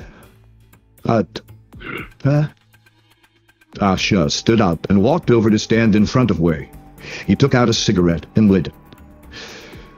"I think you still have some things you haven't told us. Some things I was too lazy to talk about. Then you'd better work harder now. Wei thought for a moment and said, "Today, no, yesterday afternoon, she argued with a man in the living room. It's that Pan Han, the famous environmentalist. They had argued a few times before, in Japanese, as though afraid to have me listen in. But yesterday they didn't care at all and argued in Chinese. I overheard a few snatches. Try to tell us exactly what you heard." "Fine." Pan Han said, "Although we seem like fellow travelers on the surface, in reality we're irreconcilable enemies." Shen said, "Yes, you're trying to use our Lord's power against the human race." Pan said, "Your understanding is not completely unreasonable. We want our Lord to come to this world to punish those who've long deserved it. However, you're working to prevent our Lord's coming, and that's why we can't tolerate you. If you don't stop, we'll make you stop." Shen said, "The commander was blind to allow you to join the organization." Pan said, "Speaking of, can you tell whether the commander sides with the Adventists or the Redemptionists? Does the commander want humanity eliminated or saved?" Pan's words briefly silenced Shen, and the two didn't argue so loudly anymore. I couldn't hear anything else. "What did the man who threatened you on the phone sound like?" "You're asking if he sounded like Pan Han? I don't know. He was speaking very softly, and I couldn't tell." Several more police cars arrived, sirens blaring. A group of white-gloved policemen came upstairs with cameras, and the house hummed with activity. Dasha told Wong to go back and get some rest. Instead, Wong walked into the room with the mini-computer to find Wei. "Can you give me an outline of your three-body evolutionary algorithm? I want to introduce it to some people. I know my request is abrupt. If you can't, don't worry about it." Wei took out a CD and handed it to Wong. "It's all on here? A whole model and additional documentation. Do me a favor and publish it under your own name. That would be a big help." No, how could I do that?" Wei pointed at the disc in Wong's hand and said, "Professor Wong, I noticed you the first time you came here. You're a good man, a man with a sense of responsibility. That's why I'm counseling you to stay away from this. The world is about to change. Everyone should try to live out the rest of their lives in peace. That would be best. Don't worry too much about other matters. It's all useless anyway. You seem to know even more than you let on. I spent every day with her. It's impossible to have no inkling." "Then why not tell the police?" Wei smiled contemptuously. "The police are worthless. Even if God were here, wouldn't do any good. The entire human race has reached the point where no one is listening to their prayers." Wei was standing next to an east-facing window. Through the glass, beyond the distant cityscape, the sky was brightening with the first light of dawn. For some reason, the light reminded Wong of the strange dawn he saw each time he logged on to Three-Body. In reality, I'm not so detached. I haven't been able to sleep the last few nights. Every morning when I see the sunrise, it feels like sunset." He turned to Wong, and after a long pause, added, "And it's all because God, or the Lord she talked about, can't even protect himself anymore." 17. Three-Body, Newton von Neumann, the first emperor, and trisolar syzygy. The start of the second level of Three-Body wasn't too different than the first. Still the strange cold dawn, still that colossal pyramid, but this time the pyramid was back in the Egyptian style. Wong heard the crisp sound of metal striking against metal. The clashing only highlighted the silence of the chilly dawn. Searching for the source, he saw two dark shadows flickering at the foot of the pyramid. In the dim light, metallic glints flashed between the shadows. A sword fight. Once his eyes had adjusted, Wong saw the figures more clearly. Based on the shape of the pyramid, this should be someplace in Three-Body's version of the East, but the two fighters were Europeans, dressed in a 16th or 17th century style. The shorter one ducked below a swinging sword, and his silvery wig fell to the ground. After a few more thrusts and parries, another man appeared around the corner of the pyramid and ran toward the fighters. He tried to get the two to stop, but the swinging blades whistling through the air prevented him from getting close. He shouted, "Stop! Don't you two have anything better to do? Where's your sense of responsibility? Your civilization has no future. What good is this supposed bit of glory you're fighting over?" Both sword fighters ignored him, concentrating on the duel. The taller one suddenly cried out in pain, and his sword fell to the ground with a clang. He turned and ran, holding his wounded arm. The other gave chase for a few steps and spat in the direction of the loser. Shameless. He bent down to pick up his wig. As he straightened up, he saw Wang. Pointing in the direction of the escapee, he said, "He dared to claim that he invented calculus." He put on his wig, put a hand over his heart, and bowed courteously to Wang. "Isaac Newton, at your service." "Then the one who ran away must be Leibniz?" Wang asked. "Indeed, an unscrupulous man. I don't really care about this little claim to fame. Inventing the 3 laws of mechanics has already made me the greatest. God accept it. From planetary motion to cell division, everything follows the 3 great laws. Now, with the powerful mathematical tool that is calculus, it'll only be a matter of time before we master the pattern of the motion of the 3 suns." "It's not that simple," said the man who had tried to stop the fight. "Have you considered the amount of calculation that's needed? I saw the differential equations you listed, and I don't think any analytical solution is possible. Only a numerical one. However, the calculating capacity required is such that even if all of the world's mathematicians worked without pause, they'd still not be able to complete them by the time the world ended. Of course, if we can't figure out the pattern of the sun's movement soon, the end of the world will not be too far away." He bowed at Wang as well, a more modern bow. "Von Neumann, can you bring us thousands of miles to the east specifically to solve the problem of calculating these equations?" Newton asked. Then he turned to Wang. "Norbert Wiener, that degenerate who just ran away, also came with us. We encountered some pirates near Madagascar. Wiener fought the pirates by himself so that the rest of us could escape, and he died valiantly." "Why did you have to come to the east to build a computer?" Wang asked von Neumann. Von Neumann and Newton looked at each other, puzzled. "A computer? A computing machine? Such a thing exists? You don't know about computers? Then what did you have in mind for completing the vast amount of calculations?" Von Neumann stared at Wang with wide-open eyes, as though his question made no sense. "Using people, of course. Other than people, what else in the world is capable of performing calculations?" "But you just said that all the mathematicians in the world wouldn't be enough." "Instead of mathematicians, we'll use common laborers. But we need many of them, at least 30 million. We'll do mathematics using human wave tactics." "Common laborers. 30 million? Wang was amazed. "But if I recall correctly, this is an age when 90% of the population are illiterate. Yet you want to find 30 million people who understand calculus? Have you heard the joke about the army of Sichuan?" Von Neumann took out a thick cigar, bit off the end, and lit it. "Some soldiers were being drilled. Because they had no education, they couldn't even follow the drill instructor's simple orders to march left, right, left. So the instructor came up with a solution. He had every soldier wear a straw shoe on the left foot and a cloth shoe on the right.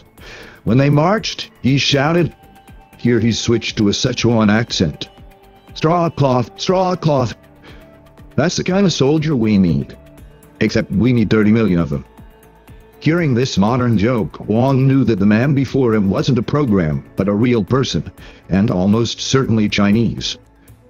"It's hard to imagine such a large army," Wang said, shaking his head.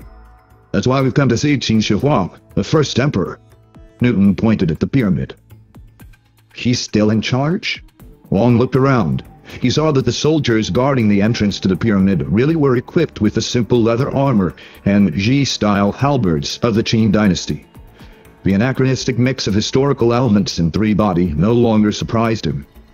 The whole world is going to be under his rule because he has an army of more than 30 million preparing to conquer Europe.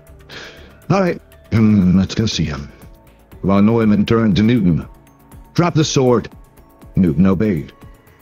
The three of them entered the pyramid, and just as they were about to emerge from the tunnel into the great hall, a guard insisted that they strip off all their clothes. Newton objected. We're famous scholars.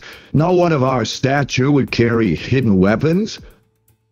As the two sides explored this stalemate, a deep male voice came from the great hall. Is it the foreigner who discovered the three laws of motion? Let him and his companions in. They entered the great hall. The first emperor was pacing back and forth, his robe and his famous longsword both dragging along the ground. As he turned to gaze at the three scholars, Wang realized that his eyes were the same as the eyes of King Zhou of Shan and Pope Gregory. I already know the purpose of your visit. You're Europeans. When I go find Caesar, his empire is vast. Surely he can find you 30 million men. But, my most honored emperor, do you know what kind of army he has? Do you know what shape his empire is in? In the magnificent eternal city of Rome, even the river that flows through the city has been heavily polluted. Do you know the cause? Military-industrial production? No, great emperor. It's the vomit from Romans after their binge and purge feasts. When the nobles attend the feasts, stretchers have already been prepared for them under the tables. When they've eaten so much that they can no longer move, the servants carry them home.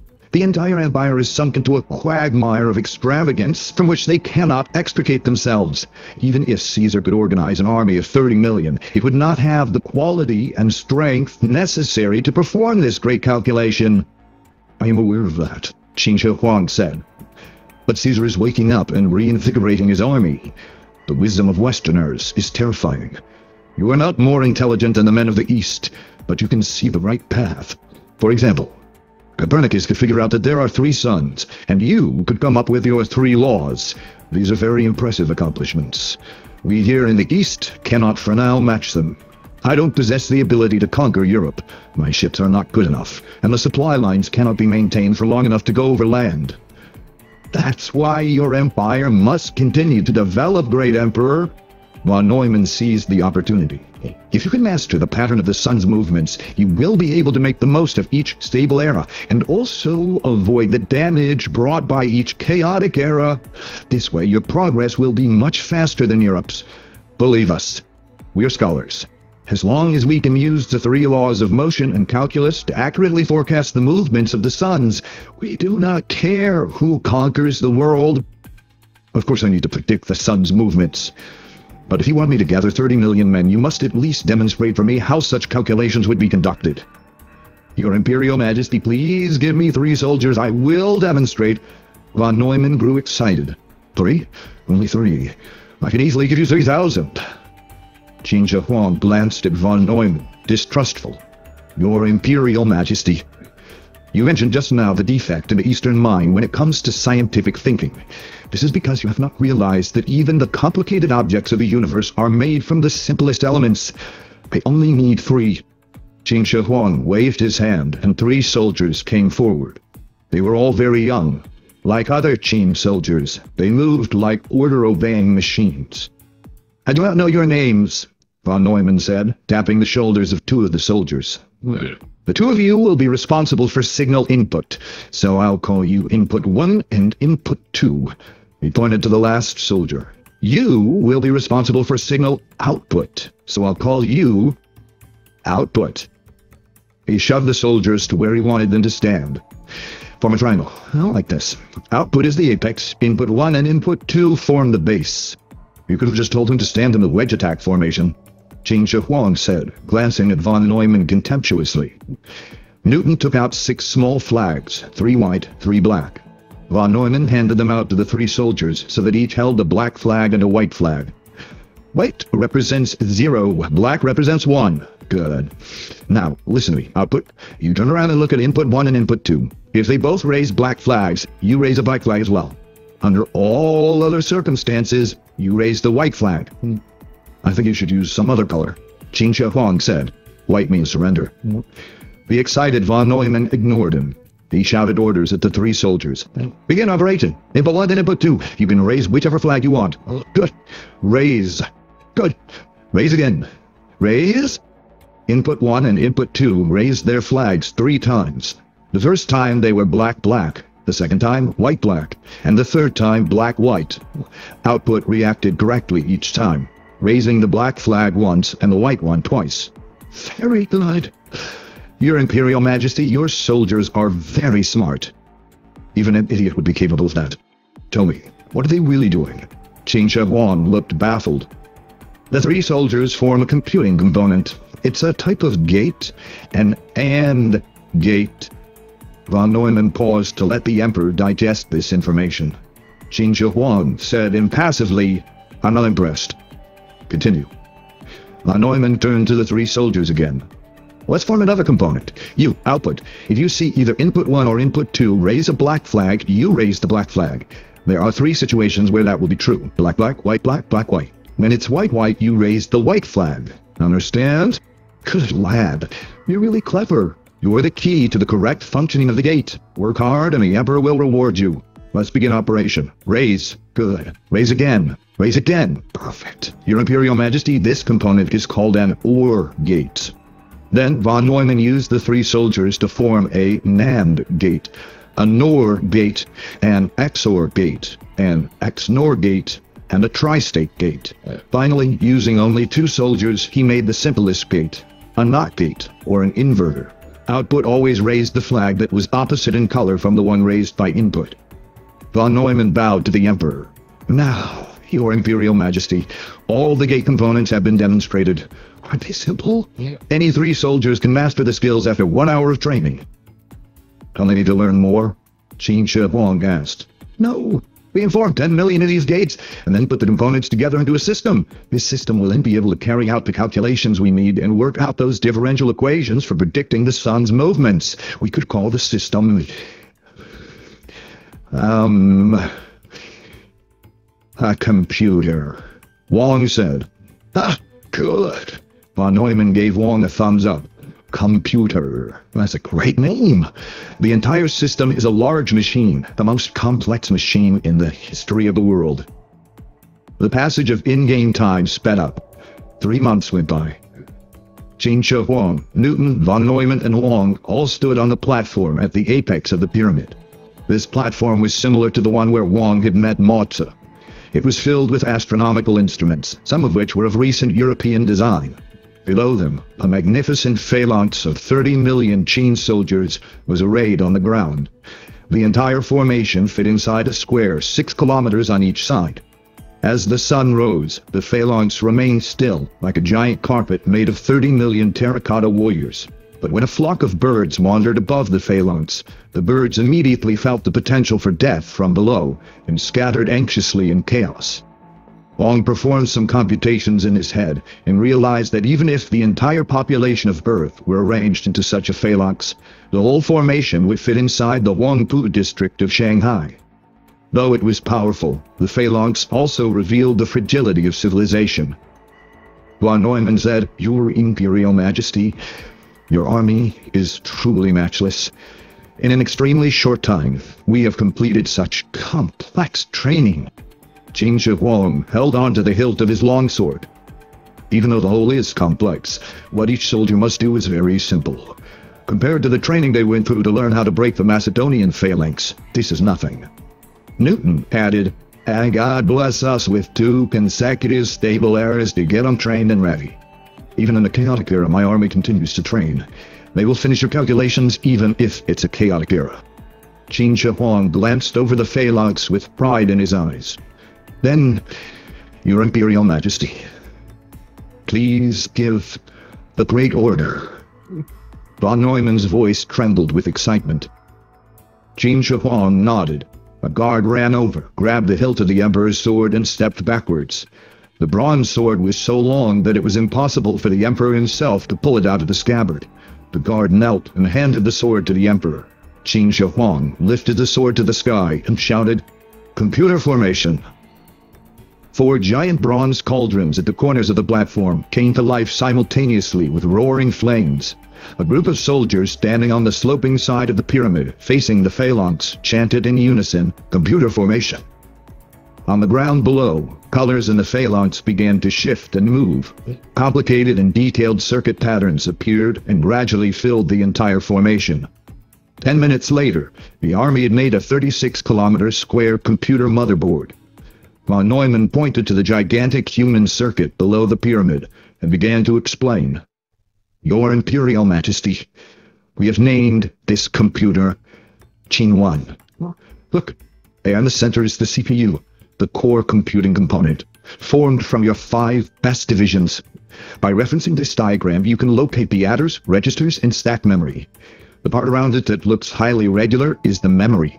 When we built that part, we found that we didn't have enough soldiers. But luckily, the work done by the elements in this component is the simplest, so we trained each soldier to hold more colored flags. Each man can now complete the work that initially required 20 men. This allowed us to increase the memory capacity to meet the minimum requirements for running the Qin 1.0 operating system. Observe also the open passage that runs through the entire formation, and the light cavalry waiting for orders in that passage. That's the system bus, responsible for transmitting information between the components of the whole system. The bus architecture is a great invention. New plug-in components, which can be made from up to 10 divisions, can quickly be added to the main operation bus. This allows Qin-1's hardware to be easily expanded and upgraded. Look further still. You might have to use the telescope for this. And there's the external storage, which we call the hard drive, at Copernicus's suggestion. It's formed by 3 million soldiers with more education than most. When you buried all those scholars alive after you unified China, it's a good thing you saved these ones. Each of them holds a pen and a notepad, and they're responsible for recording the results of the calculations. Of course, the bulk of their work is to act as virtual memory and store intermediate calculation results. They're the bottleneck for the speed of computation. And finally, the part that's closest to us is the display. It's capable of showing us in real time the most important parameters of the computation. Von Neumann and Newton carried over a large scroll, tall as a man, and spread it open before Qin Shi Huang. When they reached the scroll's end, Huang's chest tightened, remembering the legend of the assassin who hid a dagger in a map scroll that he then displayed to the emperor. But the imaginary dagger did not appear. Before them was only a large sheet of paper filled with symbols, each the size of a fly's head. Packed so densely, the symbols were as dazzling to behold as the computer formation on the ground below. Your Imperial Majesty, this is the Qin 1.0 operating system we developed. The software for doing the calculations will run on top of it. That, below, von Neumann pointed to the human formation computer, is the hardware. What's on this paper is the software. The relationship between hardware and software is like that between the Guqin zither and sheet music. Ian Newton then spread open another scroll, just as large. Your Imperial Majesty, this is the software for using numerical methods to solve those differential equations. After entering the motion vectors of the 3 suns at a particular moment obtained by astronomical observation, the software's operation will give us a prediction for the sun's subsequent motion at any moment in the future. Our first computation will calculate all the sun's positions for the next 2 years. Each set of output values will be 120 hours apart. Qin Shi Huang nodded. Good. Begin. Von Neumann lifted both hands above his head and solemnly chanted, "As ordered by the great emperor, turn on the computer. System self-test." A row of soldiers standing halfway down the face of the pyramid repeated the order using flag signals. In a moment, the motherboard made of 30 million men seemed to turn into a lake filled with sparkling lights. Tens of millions of tiny flags waved. In the display formation closest to the base of the pyramid, a progress bar made of numerous green flags slowly advanced, indicating the percentage of the self-test that had been completed. 10 minutes later, the progress bar reached its end. Self-test complete. Begin boot sequence. Load operating system. Below, the light cavalry on the main bus that passed through the entire human formation computer began to move swiftly. The main bus soon turned into a turbulent river. Along the way, the river fed into numerous thin tributaries, infiltrating all the modular subformations. Soon, the ripple of black and white flags coalesced into surging waves that filled the entire motherboard. The central CPU area was the most tumultuous, like gunpowder on fire.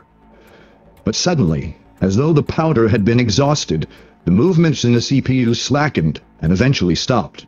Starting with the CPU in the center, the stillness spread in every direction, like a sea being frozen over. Finally, the entire motherboard came to a stop, with only a few scattered components flashing lifelessly in infinite loops. The center of the display formation blinked red. "System lockup!" a signal officer called out. Shortly after, the reason for the malfunction was determined. There was an error with the operation of one of the gates in the CPU status register. "Restart system," von Neumann ordered confidently. "Wait!" Newton stopped the signal officer. He turned with an insidious expression and said to Qin Shi Huang, "Your Imperial Majesty, in order to improve system stability, you should take certain maintenance measures with respect to faulty components." Qin Shi Huang grasped his sword and said, "Replace the malfunctioning component and behead all the soldiers who made up that gate. In the future, any malfunction will be dealt with the same way." Von Neumann glanced at Newton, disgusted. They watched as a few riders dashed into the motherboard with their swords unsheathed. After they repaired the faulty component, the order to restart was given. This time, the operation went very smoothly. 20 minutes later, Three-Body's von Neumann architecture human formation computer had begun full operations under the Qin 1.0 operating system. "Run solar orbit computation software, Three-Body 1.0, Newton screamed at the top of his lungs. "Start the master computing module. Load the differential calculus module. Load the finite element analysis module. Load the spectral method module. Enter initial condition parameters. And begin calculation." The motherboard sparkled as the display formation flashed with indicators in every color. The human formation computer began the long computation. "This is really interesting," Qin Shi Huang said, pointing to the spectacular sight. "Each individual's behavior is so simple, yet together they can produce such a complex great whole. Europeans criticize me for my tyrannical rule, claiming that I suppress creativity. But in reality, a large number of men yoked by severe discipline can also produce great wisdom when bound together as one. Great First Emperor, this is just the mechanical operation of the machine, not wisdom. Each of these lowly individuals is just a zero. Only when someone like you is added to the front as a one can the whole have any meaning." Newton's smile was ingratiating. "Disgusting philosophy," von Neumann said as he glanced at Newton. "If, in the end, the results computed in accordance with your theory and mathematical model don't match reality, then you and I aren't even zeros." "Indeed. If that turns out to be the case, you will be nothing." Qin Shi Huang turned and left the scene. Time passed quickly. The human formation computer operated for a year and 4 months. Subtracting out the time spent to adjust the programming, the actual processing time was approximately a year and 2 months. During this time, processing had to be stopped twice due to extremely bad weather in chaotic eras. But the computer stored the data at the time of each shutdown and was able to resume calculations successfully after the pauses. By the time Qin Shi Huang and the European scholars ascended the pyramid again, the first phase of the computation was complete. The results precisely described the orbits of the 3 suns for the next 2 years. It was a chilly dawn. The torches that had kept the motherboard lit through the night were extinguished. After the final calculation, Qin 1 entered standby mode. The turbulent waves over the motherboard settled into light ripples. Von Neumann and Newton presented the scroll with the results of the computation to Qin Shi Huang. Newton said, "Great First Emperor, the calculations were completed 3 days ago. We waited until now to present the results to you because they show that the long night is about to be over. We'll soon welcome the first sunrise of a long, stable era, which will last more than a year. Judging by the orbital parameters, the climate will be extremely mild and comfortable. Please revive your empire and order everyone to be rehydrated." "Ever since the start of this computation, my empire has never been dehydrated," Qin Shi Huang said in a huff, grabbing the scroll. "I devoted all the resources of the Qin Empire to maintain the operation of the computer, and we've run out of stored supplies. For this computer, countless people have died of hunger, cold, and heat." Qing pointed into the distance with the scroll. By the dim dawn light, they could see tens of white lines radiating from the edges of the motherboard in every direction, disappearing over the horizon. These were the supply routes from every corner of the empire. Your Imperial Majesty, you will find that the sacrifices are worth it, von Neumann said. After mastering the orbits of the suns, Qing will develop by leaps and bounds and will grow many times more powerful than before. According to the calculations, the sun is about to rise. Great First Emperor, prepare to receive your glory. As if in response to Newton's words, a sliver of red sun peeked over the horizon, bathing the pyramid and the human formation computer in a golden light. A wave of joyous cries rose from the motherboard. A man hurried toward them. He was running so fast that as he knelt down he couldn't catch his breath. He was the Emperor's astronomy minister. The calculations were in error. Disaster is about to befall us. What are you babbling about? Without even waiting for the Emperor to speak, Newton kicked the man. Don't you see that the sun is rising at the exact moment predicted by our precise calculations? The minister half straightened, one hand pointing at the sun. How many suns do you see? Everyone gazed at the rising sun, confused. Minister, you received a proper Western education and obtained a doctorate from the University of Cambridge, von Neumann said. You must at least know how to count. Of course, there's only one sun in the sky, and the temperature is very comfortable. No, there are three, the minister cried, tears flowing from his face. The other two are behind that one. Everyone stared at the sun again, still confused. The Imperial Observatory has confirmed that right now we are experiencing the extremely rare phenomenon of a tri-solar syzygy. The three suns are in a straight line moving around our planet at the same angular speed. Thus our planet and the three suns are in a straight line with our world at the end. You're certain that the observation is not an error? Newton grabbed the collar of the astronomy minister. Absolutely certain. The observation was conducted by the Western astronomers of the Imperial Observatory, including Kepler and Herschel. They're using the largest telescope in the world, imported from Europe. Newton let go of the minister and stood up. Wang saw that his face was pale, but his expression was one of pure joy. He clasped his two hands in front of his chest and said to Qin Shi Huang, Oh, greatest, most honorable Emperor, this is the most propitious sign of them all. Now that the three suns are orbiting around our planet, your empire is the center of the universe. This is God's reward for our efforts. Let me check the calculations one more time. I will prove this. While the rest remained stunned, Newton slipped away. Later, others would report that Sir Isaac had stolen a horse and left for parts unknown.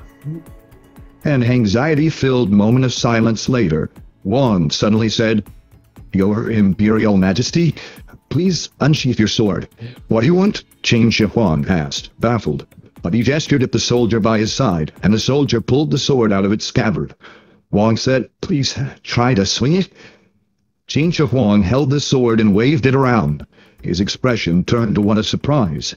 Oh, why is it so light? The Dane's Visu cannot simulate the feeling of diminished gravity. Otherwise, we'd feel that we're much lighter as well. Look, down there! Look at the horses and the men! Someone cried out. Everyone looked down and saw a column of cavalry moving at the foot of the pyramid. All the horses seemed to be floating. Each horse drifted over a long distance before the four hooves struck ground again. They also saw several running men. With each step, the men leapt a dozen meters, falling slowly back to the ground. On top of the pyramid, a soldier tried to jump up and easily reached the height of 3 meters.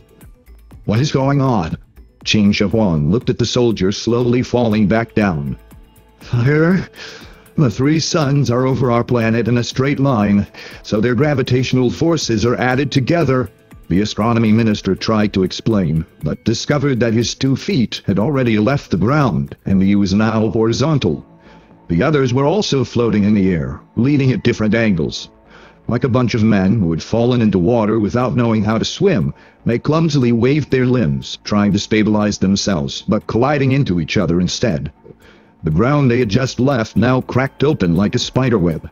The cracks grew fast, and accompanied by thunderous crashes and sky-obscuring dust, the pyramid below them broke into its constituent blocks.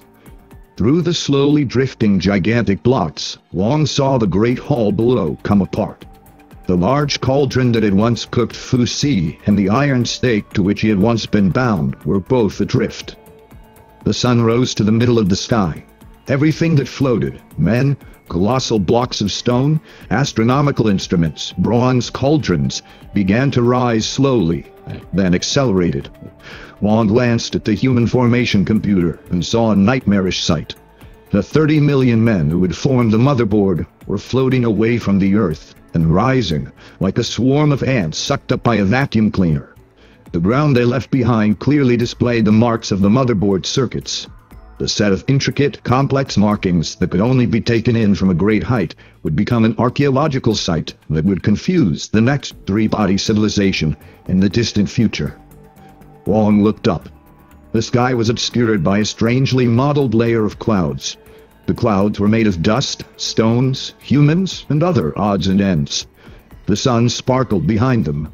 In the far distance, Wang saw a long range of transparent mountains also rising up. The mountains were crystal clear and changed shapes as they sparkled. They were formed from the ocean, which was also being attracted into space. Everything on the surface of the three-body world rose toward the sun. Wang looked around and saw von Neumann and Qin Shihuang. As he drifted, von Neumann shouted at Qin Shihuang, but there was no sound. A small set of subtitles appeared. "I figured it out. Electronic elements. We can use electronic elements to make gate circuits and combine them into computers. Such computers will be many times faster and take up much less space. I estimate that a small building will be sufficient. Your Imperial Majesty, are you listening?" Qin Shihuang swung his long sword at von Neumann. The latter kicked at a giant block of stone drifting nearby and dodged out of the way. The long sword struck the stone, causing sparks to fly, and broke itself into two pieces. Right after, the giant block of stone collided with another, with Qin Shihuang in the middle. Stone chips and flesh and blood scattered everywhere. An appalling sight. But Wang did not hear the noise made by colliding stones. Around him, it was completely silent. Because the atmosphere was gone, there was no more sound. As the bodies drifted, their blood boiled in the vacuum, and their inner organs were vomited out, until they turned into strange blobs surrounded by crystalline clouds, made from the liquid they exuded. Also, due to the lack of an atmosphere, the sky turned pitch black. Everything that had floated into space from the three-body world reflected the sunlight and formed a brilliant, starry cloud in space. The cloud then turned into a giant vortex, spiraling toward its final resting place, the sun. Wang now saw the sun changing shape.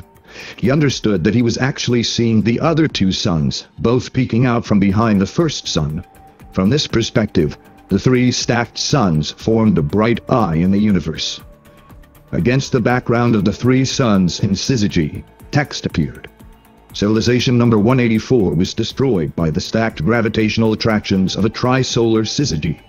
This civilization had advanced to the scientific revolution and the industrial revolution.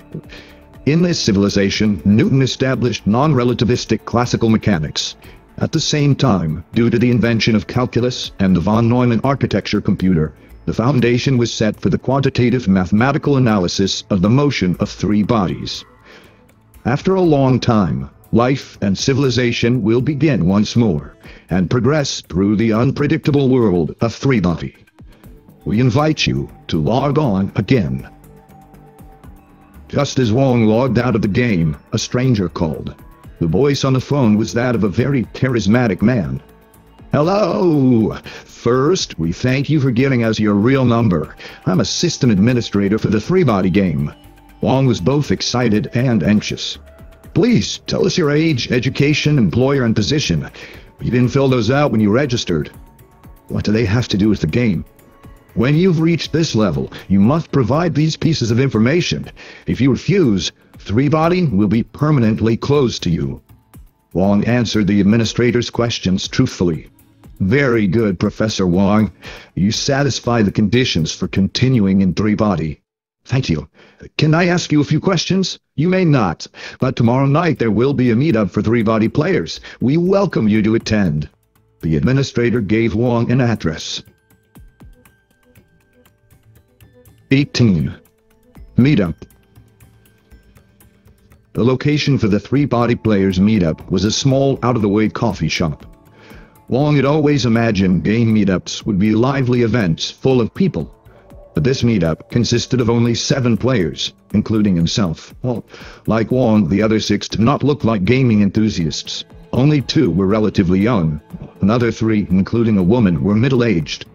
There was also an old man who appeared to be in his 60s or 70s. Wong had originally thought that as soon as they met, they'd begin a lively discussion of three-body. But he was wrong.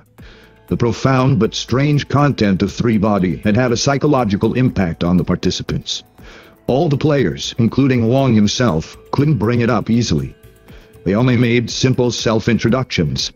The old man took out a refined pipe, filled it with tobacco, and smoked as he strolled around, admiring the paintings on the walls. The others sat silently, waiting for the meetup organizer to show up. They had all come early. Actually, of the 6, Wong already knew 2. The old man was a famous scholar who had made his name by imbuing Eastern philosophy with the content of modern science. The strangely dressed woman was a famous writer, one of those rare novelists who wrote in an avant-garde style but still had many readers. You could start one of her books on any page. Of the 2 middle-aged men, one was a vice president at China's largest software company, plainly and casually dressed so that his status wasn't obvious at all. And the other was a high-level executive at the State Power Corporation. Of the 2 young men, one was a reporter with a major media outlet, and the other was a doctoral student in the sciences. Wong now realized that a considerable number of three-body players were probably social elites like them. The meetup organizer showed up not long after. Wong's heart began to beat faster as soon as he saw the man. It was Pan Han, prime suspect for the murder of Shen Yufei. He took out his phone when no one was looking and texted Shuqiang. "Ha, everyone got here early." Pan greeted them in a relaxed manner, as though nothing was wrong. Appearing in the media, he usually looked disheveled, like a vagrant, but today he was dressed sharply in a suit and dress shoes. "Yeah, just like I imagined. Three-body is intended for people in your class, because the common crowd cannot appreciate its meaning and mood. To play it well requires knowledge and understanding that ordinary people do not possess." Wong sent out his text. "Spotted Pan Han at Yunhe Coffee Shop in Xicheng District." Pan continued. "Everyone here is an excellent three-body player. You have the best scores and are devoted to it. I believe that three-body is already an important part of your lives." "It's part of what keeps me alive," the young doctoral student said. "I saw it by accident on my grandson's computer," the old philosopher said, lifting his pipe stem. "The young man abandoned it after a few tries, saying it was too abstruse. But I was attracted to it. I find it strange, terrible, but also beautiful. So much information is hidden beneath a simple representation." A few players nodded at this description, including Wong himself. Wong received Dashu's reply text. "We also see him. No worries. Carry on. Play the fanatic in front of them, but not so much that you can't pull it off." "Yes," the author agreed and nodded. "I like the literary elements of three-body. The rises and falls of 203 civilizations evoke the qualities of ethics in a new form." She mentioned 203 civilizations, but Wong had only experienced 184. This told Wong that three-body progressed independently for each player, possibly with different worlds. "I'm a bit sick of the real world," the young reporter said. "Three-body's already my second reality." "Really?" Pan asked, interested. "Me too," the software company vice president said. "Compared to three-body, reality is so vulgar and unexciting." "It's too bad that it's only a game," said the power company executive. "Very good," Pan said. Wong noticed his eyes sparkling with excitement. "I have a question that I think everyone wants to know the answer to," Wong said. "I know what it is, but you might as well ask. Is three-body only a game?" The other players nodded. Clearly the question was also on their minds. Pan stood up and said solemnly, "The world of three-body, or Trisolaris, really does exist." "Where is it?" several players asked in unison. After looking at each of them in turn, Pan sat down and spoke. "Some questions I can answer, others I cannot. But if you are meant to be with Trisolaris, all your questions will be answered someday." "Then, does the game really portray Trisolaris accurately?" the reporter asked. "First, the ability of Trisolaris to dehydrate through its many cycles of civilization is real. In order to adapt to the unpredictable natural environment and avoid extreme environmental conditions unsuitable for life, they can completely expel the water in their bodies and turn into dry, fibrous objects." "What do Trisolarans look like?" Pan shook his head. "I don't know. I really don't. In every cycle of civilization, the appearance of Trisolarans is different. However, the game does portray something else that really existed on Trisolaris. The Trisolaran formation computer." "Ha! I thought that was the most unrealistic aspect," the software company vice president said. "I conducted a test with more than 100 employees at my company. Even if the idea worked, a computer made of people would probably operate at a speed slower than manual computation." Pan gave a mysterious smile. "You're right. But suppose that of the 30 million soldiers forming the computer, each one is capable of raising and lowering the black and white flags 100,000 times per second. And suppose also that the light cavalry soldiers on the main bus can run at several times the speed of sound, or even faster. Then the result would be very different. You asked about the appearance of the Trisolarans just now. According to some signs, the bodies of the Trisolarans who formed the computer were covered by a purely reflective surface, which probably evolved as a response to survival under extreme conditions of sunlight. The mirror-like surface could be deformed into any shape, and they communicated with each other by focusing light with their bodies. This kind of light speech could transmit information extremely rapidly, and was the foundation of the Trisolaran formation computer. Of course, this was still a very inefficient machine, but it was capable of completing calculations that were too difficult to be performed manually. The computer did in fact make its first appearance in Trisolaris as formations of people, before becoming mechanical, and then electronic. Pan stood up and paced behind the players. As a game, Three-Body only borrows the background of human society to simulate the development of Trisolaris. This is done to give players a familiar environment. The real Trisolaris is very different from the world of the game, but the existence of the Three Suns is real. They're the foundation of the Trisolaran environment. Developing this game must have cost an enormous amount of effort, the vice president said. But the goal is clearly not profit.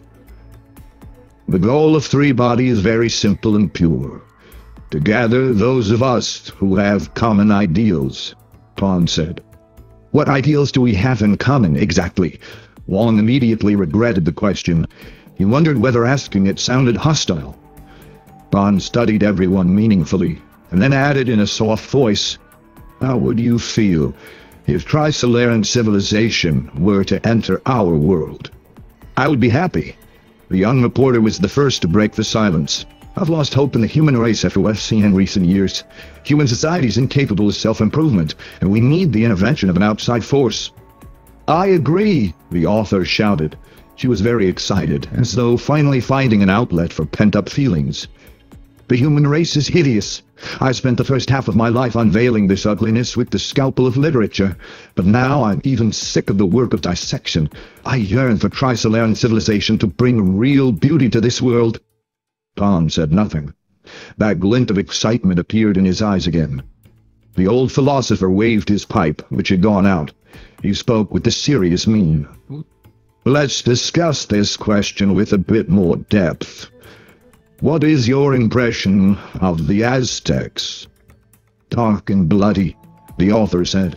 "Blood-drenched pyramids lit by insidious fires seen through dark forests. Those are my impressions." The philosopher nodded. "Very good. Then try to imagine if the Spanish conquistadors did not intervene, what would have been the influence of that civilization on human history?" "You're calling black white and white black," the software company vice president said. "The conquistadors who invaded the Americas were nothing more than murderers and robbers." "Even so, at least they prevented the Aztecs from developing without bound, turning the Americas into a bloody, dark, great empire. Then civilization as we know it wouldn't have appeared in the Americas, and democracy wouldn't have thrived until much later. Indeed, maybe they wouldn't have appeared at all. This is the key to the question. No matter what the Trisolarans are like, their arrival will be good news for the terminally ill human race." "But have you thought through the fact that the Aztecs were completely destroyed by the Western invaders?" the power company executive asked. He looked around, as though seeing these people for the first time. "Your thoughts are very dangerous." "You mean profound," the doctoral student said, raising a finger. He nodded vigorously at the philosopher. "I have the same thought, but I didn't know how to express it. You said it so well." After a moment of silence, Pan turned to Wong. "The other 6 have all given their views. What about you?" "I stand with them," Wong said, pointing to the reporter and the philosopher. He kept his answer simple. The less said, the better. "Very good," Pan said. He turned to the software company vice president and the power company executive. "The 2 of you are no longer welcome at this meetup, and you are no longer appropriate players for Three-Body. Your IDs will be deleted. Please, leave now. Thank you." The 2 stood up and looked at each other, then glanced around, confused, and left. Pan held out his hand to the remaining 5, shaking each person's hand in turn. Then, he said solemnly, "We are comrades now." 19. Three-Body, Einstein, the Pendulum Monument, and the Great Rip. The 5th time Wang Miao logged on to Three-Body, it was dawn as usual, but the world was unrecognizable. The Great Pyramid that had appeared the first 4 times had been destroyed by the trisolar syzygy.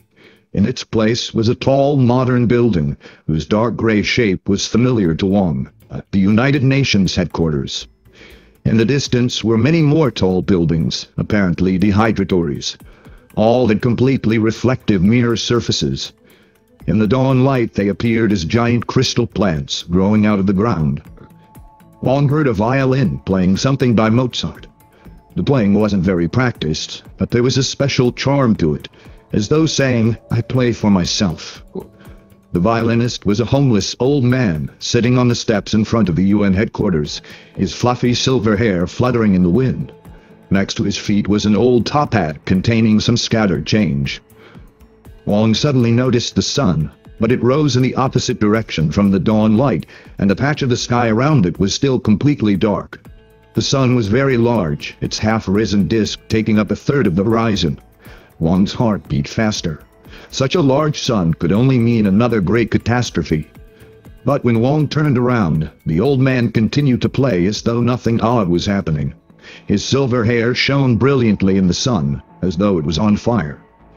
The sun was silvery, just like the old man's hair.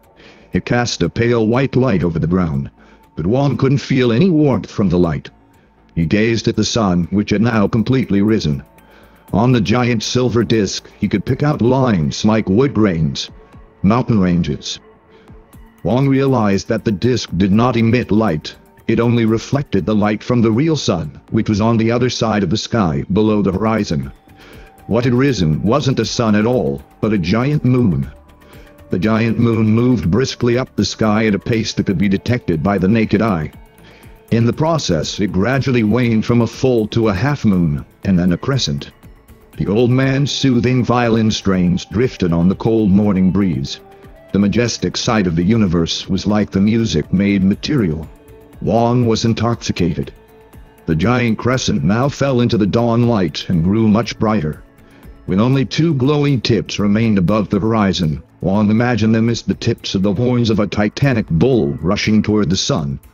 "Honored Copernicus, rest your busy feet here a while," the old man said after the giant moon had set. "Then, after you've appreciated some Mozart, perhaps I can have some lunch." If I'm not mistaken, Wang looked at the face full of wrinkles. The wrinkles were long and their curves gentle, as though they were trying to create a kind of harmony. "You're not. I'm Einstein, a pitiful man full of faith in God, though abandoned by him." "What is that giant moon? I've never seen it the previous times I was here." "It's already cooled off. But it's a big moon. When I was little, it was still hot. When it rose to the middle of the sky, I could see the red glow from the central plains. But now, it's cold. Haven't you heard about the Great Rip?" "No, what's that?" Einstein sighed and shook his head. "Let's not speak of it. Forget the past. My past, civilization's past, the universe's past. All of it too painful to recall." "How did you get to be like this?" Wang searched in his pocket and found some change. He bent over and dropped the money into the hat. "Thank you, Mr. Copernicus. Let's hope that God doesn't abandon you, though I don't have much faith in that. I feel that the model you and Newton and the others created in the East, with the help of the human formation computer, was very close to being correct. But the little bit of air left was like an uncrossable chasm for Newton and the others. I've always believed that without me, others would have discovered special relativity, eventually. But general relativity is different. The bit that Newton lacked was the effect on planetary orbit from the gravitationally induced curvature of space-time, described by general relativity. Though the error caused by it was small, its impact on the results of the computation was fatal. Adding the correction factor for perturbation from space-time curvature to the classical equations would yield the right mathematical model. The amount of computational power required far exceeds what you accomplished in the East, but is easily provided by modern computers. Have the results of the computation been confirmed by astronomical observations? If that had occurred, do you think I'd be here? But from the perspective of aesthetics, I must be right and the universe must be wrong. God abandoned me. Then others abandoned me as well. I'm wanted nowhere. Princeton dismissed me as a professor. UNESCO wouldn't even have me as a science consultant. Before, even if they had begged on their knees, I wouldn't have wanted the position. I even thought of going to Israel to be president, but they changed their minds and said I was nothing but a fraud. Einstein began playing again, picking up right where he had stopped. After listening to him for a while, Wang strode toward the UN building. "There's no one in there," Einstein said, still playing. "All the members of the General Assembly session are behind the building, attending the pendulum initiation ceremony." Wang walked around the building and was greeted by a breathtaking sight. A colossal pendulum that seemed to stretch between the sky and the earth. In fact, Wang had seen it peeking out from behind the building, but he didn't know what he was seeing. The pendulum resembled those constructed by Fu Si to hypnotize the sun god during the Warring States period, back when Wang Miao first logged on to Three-Body. But the pendulum before him had been completely modernized. The two pillars holding up the pendulum were made of metal, each as tall as the Eiffel Tower. The weight was also made of metal, streamlined with a smooth, mirror-like electro-bladed surface. The pendulum line, made of some ultra-strong material, was so thin as to be almost invisible, and the weight seemed to float in the air between the two towers. Below the pendulum was a crowd of people dressed in suits, probably the leaders of the various countries attending the General Assembly session. They gathered in small cliques and talked amongst themselves quietly, as though waiting for something. Copernicus, the man who crossed 5 eras, someone shouted. The others welcomed him. You're one of those who saw the pendulums of the warring states period with your own eyes. A friendly man shook and held Wang's hand. Someone introduced the man as the Secretary General of the UN from Africa. Yes, I did see them, Wang said. But why are we building another one now? It's a monument for Trisolaris, as well as a tombstone. The Secretary General looked up at the pendulum. From down here, it appeared as big as a submarine. A tombstone? For who? For an aspiration, a striving that lasted through almost 200 civilizations. The effort to solve the three-body problem, to find a pattern in the sun's movements. Is the effort over? Yes, as of now it's completely over. Wang hesitated for a moment before taking out a stack of papers. Wei Chang's three-body mathematical model. I came here for this. I brought a mathematical model that solves the three-body problem. I have reason to believe it will likely work. As soon as Wang said this, the crowd around him lost interest. They returned to their cliques to continue their conversations. He noticed that a few even shook their heads and laughed as they left him. The Secretary General took the document, and without even glancing at it, handed it to a slender man wearing glasses standing next to him. Out of respect for your famed reputation, I'll have my science advisor take a look. Indeed, everyone here has shown you respect. If anyone else had said what you said, they'd be laughing at him. The science advisor flipped through the document. Evolutionary algorithm. Copernicus, you're a genius. Anyone who can come up with such an algorithm is a genius. This requires not only superior math skills, but also imagination. You seem to be suggesting that someone has already created such a mathematical model. Yes, there are dozens of other mathematical models. Of those, more than half are more advanced than yours. They've all been implemented and run on computers. During the past 2 centuries, such massive computation became the principal activity of this world. Everyone waited for the results, as if waiting for Judgment Day. And we have definitively proven that the three-body problem has no solution. Wang gazed up at the massive pendulum overhead. In the dawn light, it was crystal bright. Its deformed, mirror-like surface reflected everything around it like the eye of the world. In this place, in a distant age, separated from the here and now by many civilizations, he and King Wen had passed through a forest of giant pendulums on their way to the palace of King Zhou.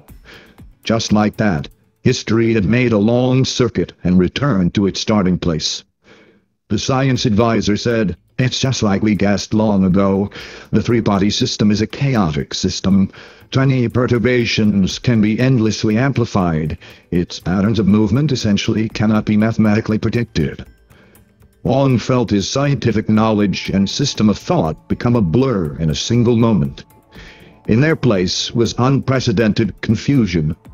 If an extremely simple arrangement like the three-body system is unpredictable chaos, how can we have any faith in discovering the laws of the complicated universe? God is a shameless old gambler. He has abandoned us. The speaker was Einstein, waving his violin. Wang didn't know when he had shown up. The Secretary General slowly nodded. Yes, God is a gambler. The only hope for Trisolaran civilization is to gamble as well. By now, the giant moon was rising again from the dark side of the horizon. Its large, silvery image was reflected by the surface of the pendulum weight. The light wriggled strangely, as though the weight and the moon had developed a mysterious sympathy together. This civilization seems to have developed to a very advanced state, Wang said. Yes, we've mastered the energy of the atom and reached the information age. The Secretary General didn't seem to be too impressed by his own words. Then there is hope. Even if it's impossible to know the pattern of the sun's movements, civilization can continue to develop until it reaches a stage where it can survive the chaotic eras by protecting itself against the devastating catastrophes of those eras. People once thought as you do. That was one of the motivating forces pushing Trisolaran civilization to tenaciously come back again and again. But the moon made us realize the naivete of such an idea. The Secretary General pointed to the rising giant moon. This is probably the first time you've seen this moon. Actually, since it's about a quarter of the size of our planet, it's no longer a moon, but a companion to our world in a double-planet system. It resulted from the Great Rip. The Great Rip? The disaster that destroyed the lost civilization. Compared to the civilizations before it, they had ample warning of the disaster. Based on surviving records, the astronomers of Civilization 191 detected a frozen flying star early on. Wong's heart clenched as he heard the last phrase. A frozen flying star was a terrible omen for Trisolaris. When a flying star, or a distant sun, seems to come to a complete stop against the background star field, then the sun's and the planet's motion vectors are aligned. This has three possible interpretations. The sun and the planet are moving in the same direction at the same speed. The sun and the planet are moving apart from each other, and the sun and the planet are moving toward each other. Before Civilization 191, this last possibility was purely theoretical, a disaster that had never occurred. But the population's fear of it and their vigilance did not diminish, so much so that frozen flying star became an extremely unlucky phrase in many Trisolaran civilizations. A single flying star remaining still was sufficient to terrify everyone. And then, 3 flying stars froze simultaneously. The people of Civilization 191 stood on the ground, gazing up helplessly at the 3 frozen flying stars, at the 3 suns falling directly toward their world. A few days later, one of the suns moved to a distance where its outer gaseous layer became visible. In the middle of a tranquil night, the stars suddenly turned into a blazing sun. Separated by intervals of 30 hours or so, the other 2 suns also appeared in quick succession. This was not a normal kind of trisolar day. By the time the last flying star turned into a sun, the first sun had already swept past the planet at extremely close range. Right after that, the other 2 suns swept past Trisolaris at even closer ranges, well within the planet's Roche limit, such that the tidal forces imposed on Trisolaris by the 3 suns exceeded the force of the planet's gravitational self-attraction. The first sun shook the deepest geological structure of the planet. The second sun tore open a great rift in the planet that went straight to the core, and the third sun ripped the planet into 2 pieces. The Secretary General pointed at the giant moon overhead. That's the smaller piece. There are still ruins from Civilization 191 on it, but it's a lifeless world. It was the most terrible disaster in the entire history of Trisolaris. After the planet was torn apart, the 2 irregularly shaped pieces each returned to spherical form under self-gravitation. The dense, searing planetary core material gushed to the surface, and the oceans boiled over the lava. The continents drifted over the magma like icebergs. As they collided, the ground became as soft as the ocean. Massive mountain ranges, tens of thousands of meters high, rose in an hour and disappeared just as quickly. For a while, the 2 ripped-apart pieces were still connected by streams of molten lava that coalesced into a space-spanning river. Then the lava cooled and turned into rings around the planets. But because of perturbations from the planets, the rings were unstable. The rocks that formed them fell back to the surface in a rain of giant stones that lasted several centuries. Can you imagine what kind of hell that was? The ecological destruction caused by this catastrophe was the most severe in all of history. All life on the companion planet went extinct, and the mother planet almost became a lifeless waste as well. But in the end, the seeds of life managed to germinate here, and as the geology of the mother planet settled down, evolution began its tottering steps in new oceans and on new continents, until civilization reappeared for the 192nd time. The entire process took 90 million years. Trisolaris' place in the universe is even more grim than we had imagined. What will happen the next time frozen flying stars occur? Very likely, our planet will not just skim past the edge of the sun, but will plunge into the fiery sea of the sun itself. Given enough time, this possibility will become certainty. This was originally just a frightening speculation, but a recent astronomical discovery has caused us to lose all hope for the fate of Trisolaris. The researchers had intended to recover the history of the formation of the stars and the planets based on signs in this stellar system. Instead, they discovered that in the distant past, the Trisolaran stellar system had 12 planets, yet now only this one remains. There is only one explanation. The other 11 planets have all been consumed by the 3 suns. Our world is nothing more than the sole survivor of a great hunt. The fact that civilization has been reincarnated 192 times is only a kind of luck. Also, after further study, we discovered the phenomenon of breathing by the 3 stars. The stars breathe? It's only a metaphor. You discover the gaseous outer layer of the suns, but you didn't know that this gaseous layer expands and contracts over cycles lasting eons, like breathing. When the gaseous layer expands, its thickness can grow by more than a dozen times. This greatly increases the diameter of the sun, like a giant mitt that can catch planets more easily. When a planet passes by a sun at close range, it will enter the sun's gaseous layer. Friction will cause it to lose speed, and finally, like a meteor, it will fall into the blazing sea of the sun, dragging a long, fiery tail. The study results show that in the long history of the Trisolar stellar system, every time the sun's gaseous layers expanded, 1 or 2 planets were consumed. The other 11 planets all fell into a fiery sea during times when the gaseous layers were at their greatest. Right now, the gaseous layers of the 3 suns are in a contracted stage. Otherwise, our planet would have already fallen into one of them the last time they skimmed past. But scholars predict that the next expansion will occur in 1,000 years. We can't stay in this terrible place anymore, Einstein said, crouched down on the ground like an old beggar. The Secretary General nodded. We can't stay here any longer. The only path left for Trisolar civilization is to gamble with the universe. How? Wong asked. We must leave the Trisolar stellar system and fly into the wide open sea of stars. We must find in the galaxy a new world to emigrate to. Wong heard a grinding noise. He saw that the giant weight of the pendulum was being pulled up by a thin cable whose other end was attached to an elevated winch. As it rose to its highest point, a great waning crescent moon descended slowly in the sky behind it. The Secretary General solemnly announced, "Start the pendulum." The elevated winch released the cable tied to the pendulum, and the weight noiselessly fell along a smooth arc.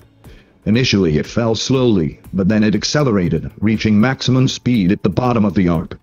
As it sliced through the air, the sound of the wind was deep and resonant. By the time the noise disappeared, the pendulum had followed the arc to its highest point on the other side, and after pausing for a moment, began its backward swing.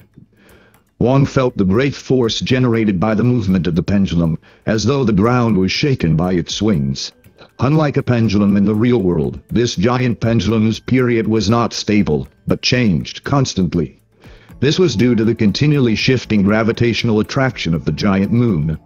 When the giant moon was on this side of the planet, its gravity partially canceled out the gravity of the planet, causing the pendulum to lose weight.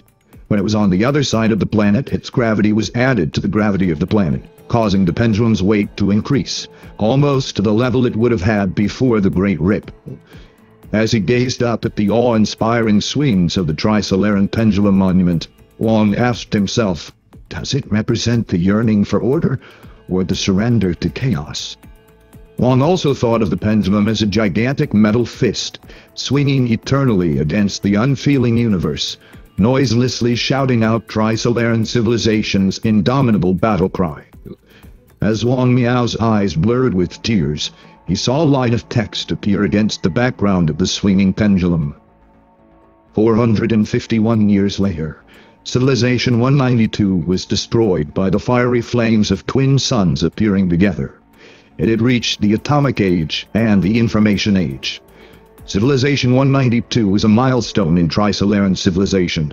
It finally proved that the three-body problem had no solution. It gave up the useless effort that had already lasted through 191 cycles and set the course for future civilizations. Thus, the goal of three-body has changed. The new goal is, head for the stars. Find a new home. We invite you to log on again. After logging out of three-body, Wong felt exhausted, the same way he did after each previous session. But this time, he only rested half an hour before logging in again.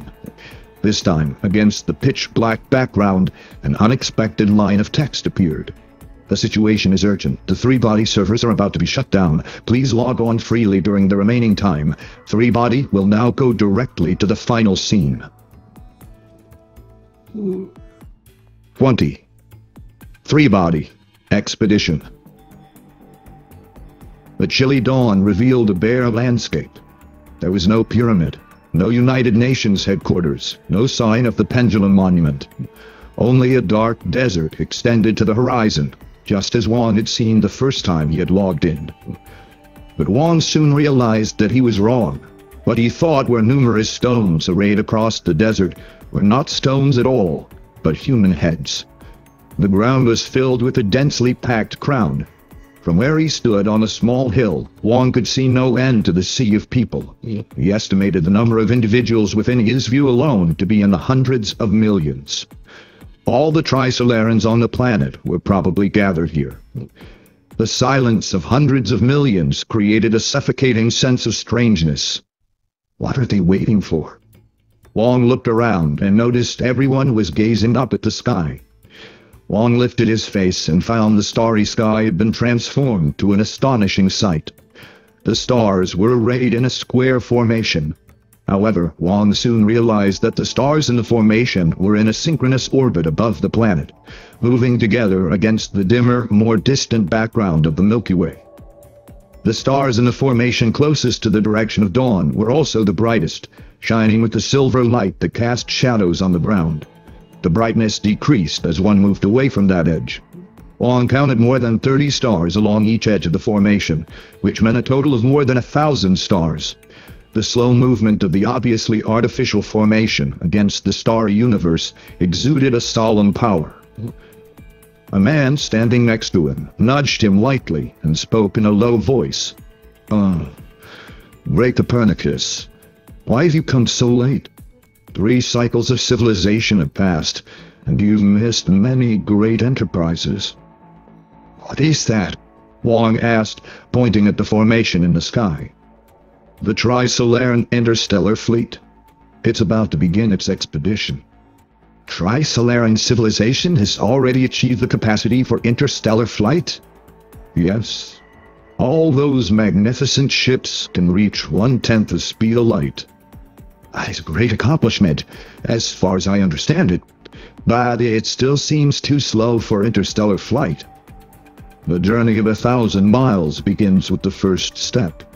The key is finding the right target. What's the fleet's destination? A star with planets about 4 light-years away, the closest star to the Trisolaran system. Wang was surprised. The closest star to us is also about 4 light-years away. The Earth. Oh, that's not very surprising. In most regions of the Milky Way, the distribution of stars is fairly even. It's the result of star clusters acting under the influence of gravity. The distance between most stars is between 3 and 6 light-years. A loud, joyous cry erupted from the crowd. Wang looked up and saw that every star in the square formation was rapidly growing brighter. This was due to the light emitted by the ships themselves. Their combined illumination soon overwhelmed the dawn, and 1,000 stars became 1,000 little suns. Trisolaris was bathed in glorious daylight, and the crowd raised their hands and formed an endless prairie of uplifted arms. The Trisolaran fleet began to accelerate, solemnly gliding across the dome of the sky, skimming past the giant just-risen moon's tip, casting a dim blue glow against the moon's mountains and plains. The joyous cry subsided. The people of Trisolaris mutely gazed as their hope gradually shrunk in the western sky. They would not know the outcome of the launch in their lifetimes, but 400 or 500 years from now, their descendants would receive the news from a new world, the beginning of a new life for Trisolaran civilization. Wang stood with them, silently gazing, until the phalanx of 1,000 stars shrank into a single star, and until that star disappeared in the western night sky. Then, the following text appeared. The Trisolaran expedition to the New World has begun. The fleet is still in flight. Three-body is over. When you have returned to the real world, if you remain true to the promise you've made, please attend the meetup of the Earth Tri-Solaris organization. The address will be in the follow-up email you receive. Part 3. Sunset for Humanity. 21. Rebels of Earth. There were many more attendees this time than at the last three-body meetup. They met at the employee cafeteria of a chemical plant. The factory had already been moved elsewhere, and the interior of the building, which was about to be demolished, was worn out but spacious. About 300 people were gathered here, and Wang Miao noticed many familiar faces, celebrities and elites of various fields, famous scientists, writers, politicians, and so on. The first thing to attract Wang's attention was the strange device at the center of the cafeteria. 3 silver spheres, each slightly smaller than a bowling ball, hovered and swirled over a metal base. Wang guessed the device was probably based on magnetic levitation. The orbits of the 3 spheres were completely random, a real-life version of the 3-body problem. The others didn't pay much attention to the artistic portrayal of the 3-body problem. Instead, they focused on Pan Han, who was standing on top of a broken table in the middle of the cafeteria. "Did you murder Comrade Shen Yufei?" a man asked. "Yes," Pan said, perfectly calm. "It's because the Adventists have traitors like her in our midst that the organization faces the crisis it does today." "Who gave you the right to kill?" "I did it out of a sense of duty to the organization." "Duty? I think you've always had malice in your heart." "What do you mean by that?" "What has the environment branch done under your leadership? Your charge is to exploit and create environmental problems to make the population loathe science and modern industry. But in reality, you've only used our Lord's technology and predictions to gain riches and fame for yourself." "Do you think I became famous for myself? To my eyes, the entire human race is a pile of garbage. Why would I care what they think? But if I'm not famous, how do I direct and channel their thinking?" "You always pick the easy tasks. What you've done could have been better accomplished by regular environmentalists. They're more sincere and passionate than you, and with just a little guidance, we could easily take advantage of their actions. Your environment branch should be creating environmental disasters and then exploiting them. For example, disseminating poison in reservoirs, leaking toxic waste from chemical plants. Have you done any of those? No, not a single one. We had devised numerous programs and plans, but the commander vetoed them all. Anyway, such acts would have been stupid, at least until recently. The biology and medicine branch once created a catastrophe from the overuse of antibiotics, but that was soon detected, and the rash actions of the European detachment almost drew attention to us." "Talk about drawing attention to us. You just murdered someone." "Listen to me, comrades. Sooner or later it would have been unavoidable. You must already know that the governments of the world are preparing for war. In Europe and North America, they're already cracking down on the organization. Once the crackdown begins here, the redemptionists will no doubt side with the government. So our first priority is to purge the redemptionists from the organization." "That is not within your authority." "Of course the commander must decide. But, comrades, I can tell you right now that the commander is an Adventist." "No, you're just making things up. Everyone knows the scope of the commander's power. If the commander really is an Adventist, then the redemptionists would have been purged long ago." "Maybe the commander knows something we don't. Perhaps that's what the meeting today is about." After this, the crowd's attention turned away from Pan Han to the crisis before them. A famous scientist who had won the Turing Award jumped onto the table and began to speak. "The time for talk is over. Comrades, what should be our next step?" "Start a global rebellion, then we're asking to be killed." "Long live the spirit of Tri-Solaris. We shall persevere like the stubborn grass that resprouts after every wildfire." Our rebellion will finally reveal our existence to the world. As long as we have an appropriate plan of action, I'm sure many people will support us." This last remark came from Pan Han, and many applauded. Someone yelled, "The commander's here!" The crowd parted to form a path. Wang looked up and felt dizzy. The world turned white and black in his eyes, and the only spot of color was the person who had just appeared.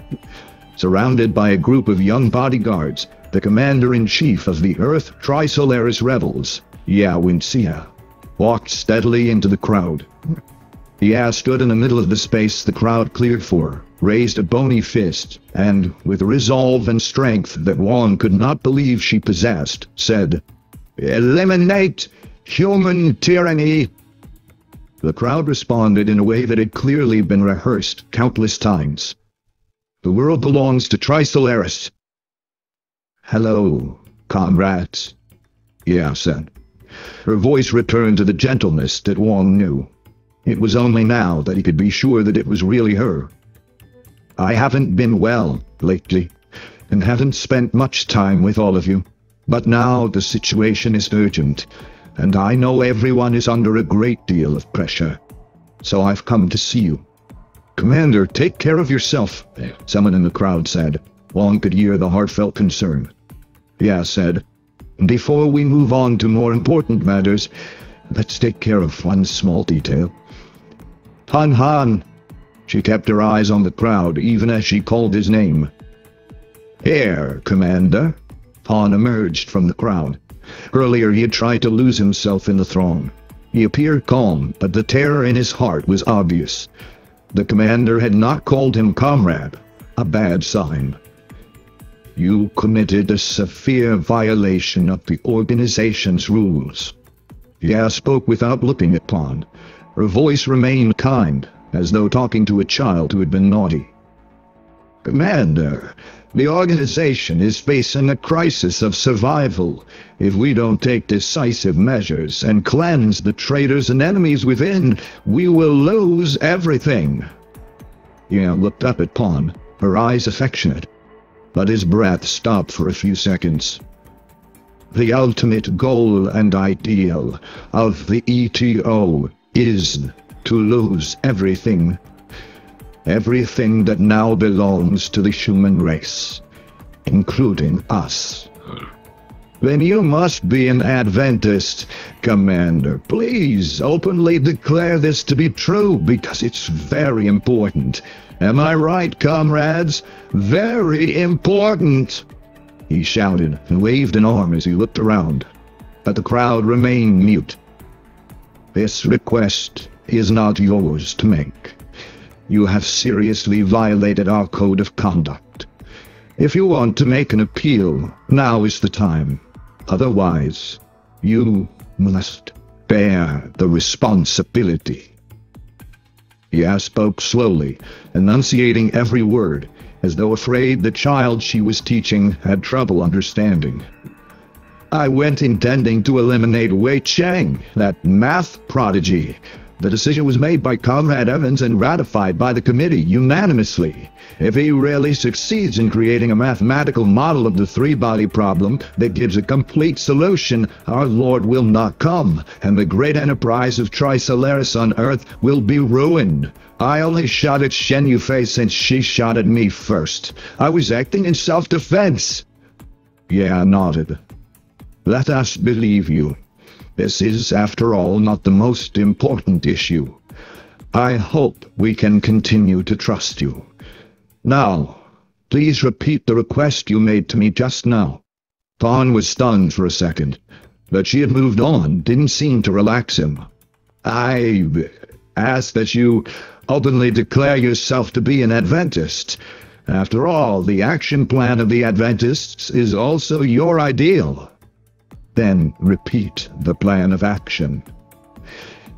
"A human society can no longer rely on its own power to solve its problems. It can also no longer rely on its own power to restrain its madness. Therefore, we ask our Lord to come to this world, and with its power forcefully watch over us and transform us, so as to create a brand new, perfect human civilization. Are the Adventists loyal believers in this plan? Of course. Commander, please do not believe false rumors. It's not a false rumor, a man shouted. He made his way to the front. I'm Raphael, from Israel. 3 years ago, my 14-year-old son died in an accident. I had his kidney donated to a Palestinian girl suffering kidney failure as an expression of my hope that the two peoples could live together in peace. For this ideal, I was willing to give my life. Many Israelis and Palestinians sincerely strove toward the same goal by my side. But all this was useless. Our home remained trapped in the quagmire of cycles of vengeance. Eventually, I lost hope in the human race and joined the ETO. Desperation turned me from a pacifist into an extremist. Also, probably because I donated so much money to the organization, I became a core member of the Adventists. Let me tell you now, the Adventists have their own secret agenda. And it is this. The human race is an evil species. Human civilization has committed unforgivable crimes against the earth and must be punished. The ultimate goal of the Adventists is to ask our Lord to carry out this divine punishment, the destruction of all humankind. The real program of the Adventists is already an open secret, someone shouted. But what you don't know is that this was not the program they evolved into. It was the goal set out at the very beginning. It's been the lifelong dream of Mike Evans, the mastermind behind the Adventists. He lied to the organization and fooled everyone, including the commander. Evans has been working toward this goal from the very start. He turned the Adventists into a kingdom of terror, populated by extreme environmentalists and madmen who hated the human race. I didn't know Evans's real thoughts until much later, Yeh said. Still, I tried to patch over the differences to allow the ETO to remain whole.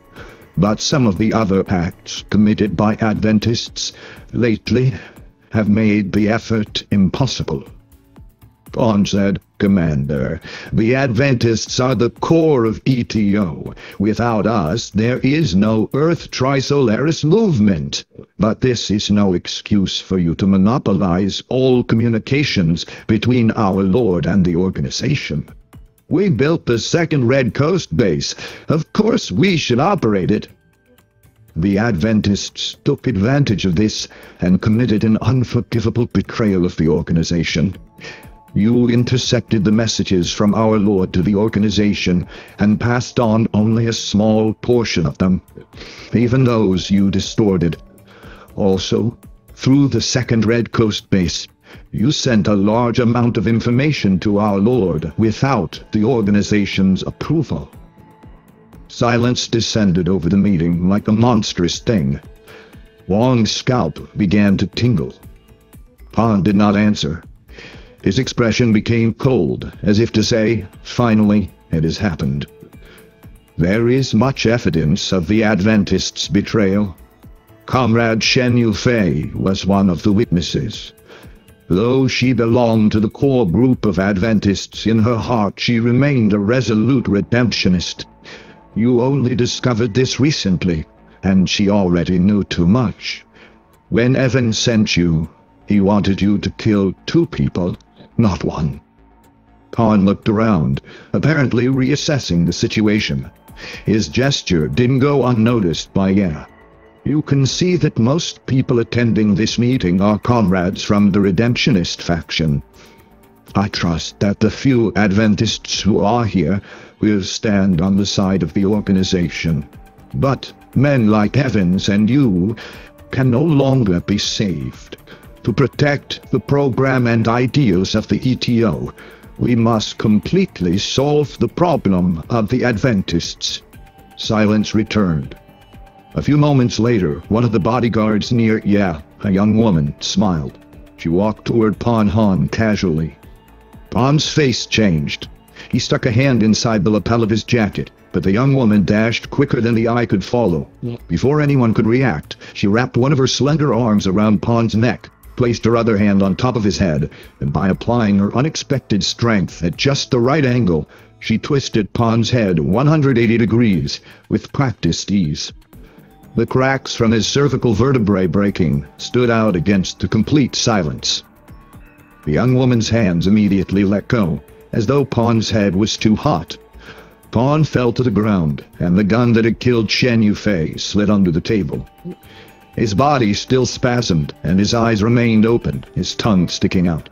But his head no longer moved, as though it were never a part of the rest of his body. Several men came and dragged him away, the blood oozing from his mouth, leaving a long trail. "Ah, Xiao Long, you're here too. How have you been?" Ya's gaze fell on Wang Miao. She smiled kindly at him and nodded. Then she turned to the others. "This is Professor Wang, a member of the Chinese Academy of Sciences, and my friend. He researches nanomaterials. This is the first technology our Lord wishes to extinguish from the earth." No one looked at Wang, and Wang had no strength to express himself in any way. He had to pull at the sleeve of the man next to him so that he wouldn't fall, but the man lightly brushed his hand away. "Xiao Wang, why don't I continue to tell you the story of Red Coast from the last time? All the comrades here can listen to. This is not a waste of time. In this extraordinary moment, it is a fine time to review the history of our organization." "Red Coast? You weren't done?" Wang asked foolishly. Ya slowly approached the three-body model, seemingly absorbed by the swirling silver spheres. Through the broken window, the setting sun's light fell on the model, and the flying spheres intermittently reflected the light onto the rebel commander, like sparks from a bonfire. "Oh, I've only just started," Ya said softly. 22. Red Coast 5. Since she had entered Red Coast Base, Yao Winxia had never thought of leaving. After she learned the real purpose of the Red Coast project, top-secret information that even many mid-level cadres at the base didn't know, she cut off her spiritual connection to the outside world and devoted herself to her work. Thereafter, she became even more deeply embedded in the technical core of Red Coast, and began to take on more important research topics. Commissar Lei never forgot that it was Chief Yang who first trusted Yao, but Lei was happy to assign important topics to her. Given Ya's status, she had no rights to the results of her research, and Lei, who had studied astrophysics, was a political officer who was also an intellectual, rare at the time. Thus, he could take credit for all of Ya's research results and papers, and cast himself as an exemplary political officer with both technical acumen and revolutionary zeal.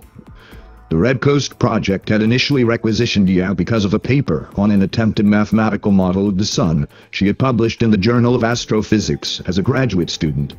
Compared to the Earth, the Sun was a far simpler physical system, made almost entirely of hydrogen and helium. Though its physical processes were violent, they were relatively straightforward, only fusing hydrogen into helium. Thus, it was likely that a mathematical model of the Sun could describe it rather precisely. The paper was basic, but Lei and Yang saw in it a hope for a solution to a technical difficulty faced by the Red Coast monitoring system. Solar outages, a common problem in satellite communications, had always plagued the Red Coast monitoring operations.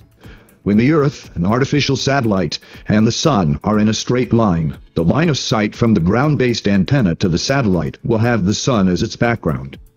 The Sun is a giant source of electromagnetic radiation, and, as a result, satellite transmissions to the ground will be overwhelmed by interference from the solar radiation.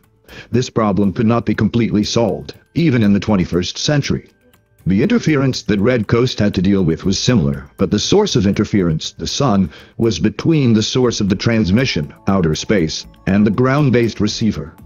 Compared to communication satellites, the solar outages suffered by Red Coast were more frequent and more severe. Red Coast Base as constructed was also much more modest than its original design, such that the transmission and monitoring systems shared the same antenna. This made the times available for monitoring even more precious, and solar outages even more of a problem. Lei and Yang's idea for eliminating interference was very simple. Ascertain the frequency spectrum and characteristics of solar radiation in the monitored range, and then filter it out digitally. Both of them were technical, and at that time when the ignorant often led the knowledgeable, that was a rare bit of fortune. But Yang wasn't a specialist in astrophysics, and Lei had taken the path of becoming a political officer, which prevented him from accruing in-depth technical know-how. In reality, electromagnetic radiation from the sun is only stable within the limited range from near ultraviolet to mid-infrared, including visible light. In other ranges, the radiation is quite volatile and unpredictable. To set the right expectations, Ya made it clear in her first research report that during periods of intense solar activity, sunspots, solar flares, coronal mass ejections, and so on, it was impossible to eliminate solar interference. Thus, her research target was limited to radiation within the frequency ranges monitored by Red Coast during periods of normal solar activity. Research conditions at the base weren't too bad. The library could obtain foreign language materials related to the topic, including timely European and American academic journals. In those years, this was no easy feat. Ya also could use the military phone line to connect to the two groups conducting solar science research within the Chinese Academy of Sciences and obtain their observation data by fax. After half a year of study, Ya saw no glimpse of hope. She quickly discovered that within the frequency ranges monitored by Red Coast, solar radiation fluctuated unpredictably. By analyzing large amounts of observed data, Ya discovered a puzzling mystery. Sometimes, during one of the sudden fluctuations in solar radiation, the surface of the sun was calm. Since hundreds of thousands of kilometers of solar material would absorb any shortwave and microwave radiation originating from the core of the sun, the radiation must have come from activities on its surface. So there should have been observable surface activity when these fluctuations occurred. If there were no corresponding surface disturbances, what caused these sudden changes to the narrow frequency ranges? The more she thought about it, the more mysterious it seemed. Eventually, Ya ran out of ideas and decided to give up. In her last report, she conceded that she could not solve the problem. This shouldn't have been a big deal. The military had asked several groups within universities and the Chinese Academy of Sciences to research the same issue, and all of those efforts had failed. But Yang wanted to try one more time, relying on Ya's extraordinary talent. Lei's agenda was even simpler. He just wanted Ya's paper. The research topic was highly theoretical and would show off his expertise and skill. Now that the chaos in society was finally subsiding, the demands on cadres were also changing. There was an acute need for men like him, politically mature and academically accomplished. Of course, he would have a bright future. As to whether the problem of interference from solar outages could be solved, he didn't really care. But in the end, Ya didn't hand in her report. She thought that if the research project were terminated, the base library would stop receiving foreign language journals and other research materials, and she would no longer have access to such a rich trove of astrophysics references. So she nominally continued her research, while in reality she focused on refining her mathematical model of the sun. One night, Ya was, as usual, the only person in the cold reading room of the base library. On the long table in front of her, a pile of documents and journals was spread open. After completing a set of tedious and cumbersome matrix calculations, she blew on her hands to warm them and picked up the latest issue of the Journal of Astrophysics to take a break. As she flipped through it, a brief note about Jupiter caught her attention. Last issue, in A New, Powerful Radiation Source Within the Solar System, Dr. Harry Peterson of Mount Wilson Observatory published a set of data accidentally obtained while observing Jupiter's precession on June 12 and July 2nd, during which strong electromagnetic radiation was detected, lasting 81 seconds and 76 seconds, respectively. The data included the frequency ranges of the radiation as well as other parameters. During the radio outbursts, Peterson also observed certain changes in the Great Red Spot. This discovery drew a lot of interest from planetary scientists. In this issue, G. Mackenzie's article argues that it was a sign of fusion starting within Jupiter's core. In the next issue, we will publish Inoue Kumoseki's article, which attributes the Jovian radio outbursts to a more complicated mechanism, the movements of internal metallic hydrogen plates, and gives a complete mathematical description. Ya clearly remembered the two dates noted in the paper. During those windows, the Red Coast monitoring system had also received strong interference from solar outages. She checked the operations diary and confirmed her memory. The times were close, but the solar outages had occurred 16 minutes and 42 seconds after the arrival of the Jovian radio outbursts on Earth. The 16 minutes and 42 seconds are critical. Ya tried to calm her wild heartbeat and asked the librarian to contact the National Observatory to obtain the ephemeris of the Earth's and Jupiter's positions during those two time periods. She drew a big triangle on the blackboard with the Sun, the Earth, and Jupiter at the vertices. She marked the distances along the three edges and wrote down the two arrival times next to the Earth.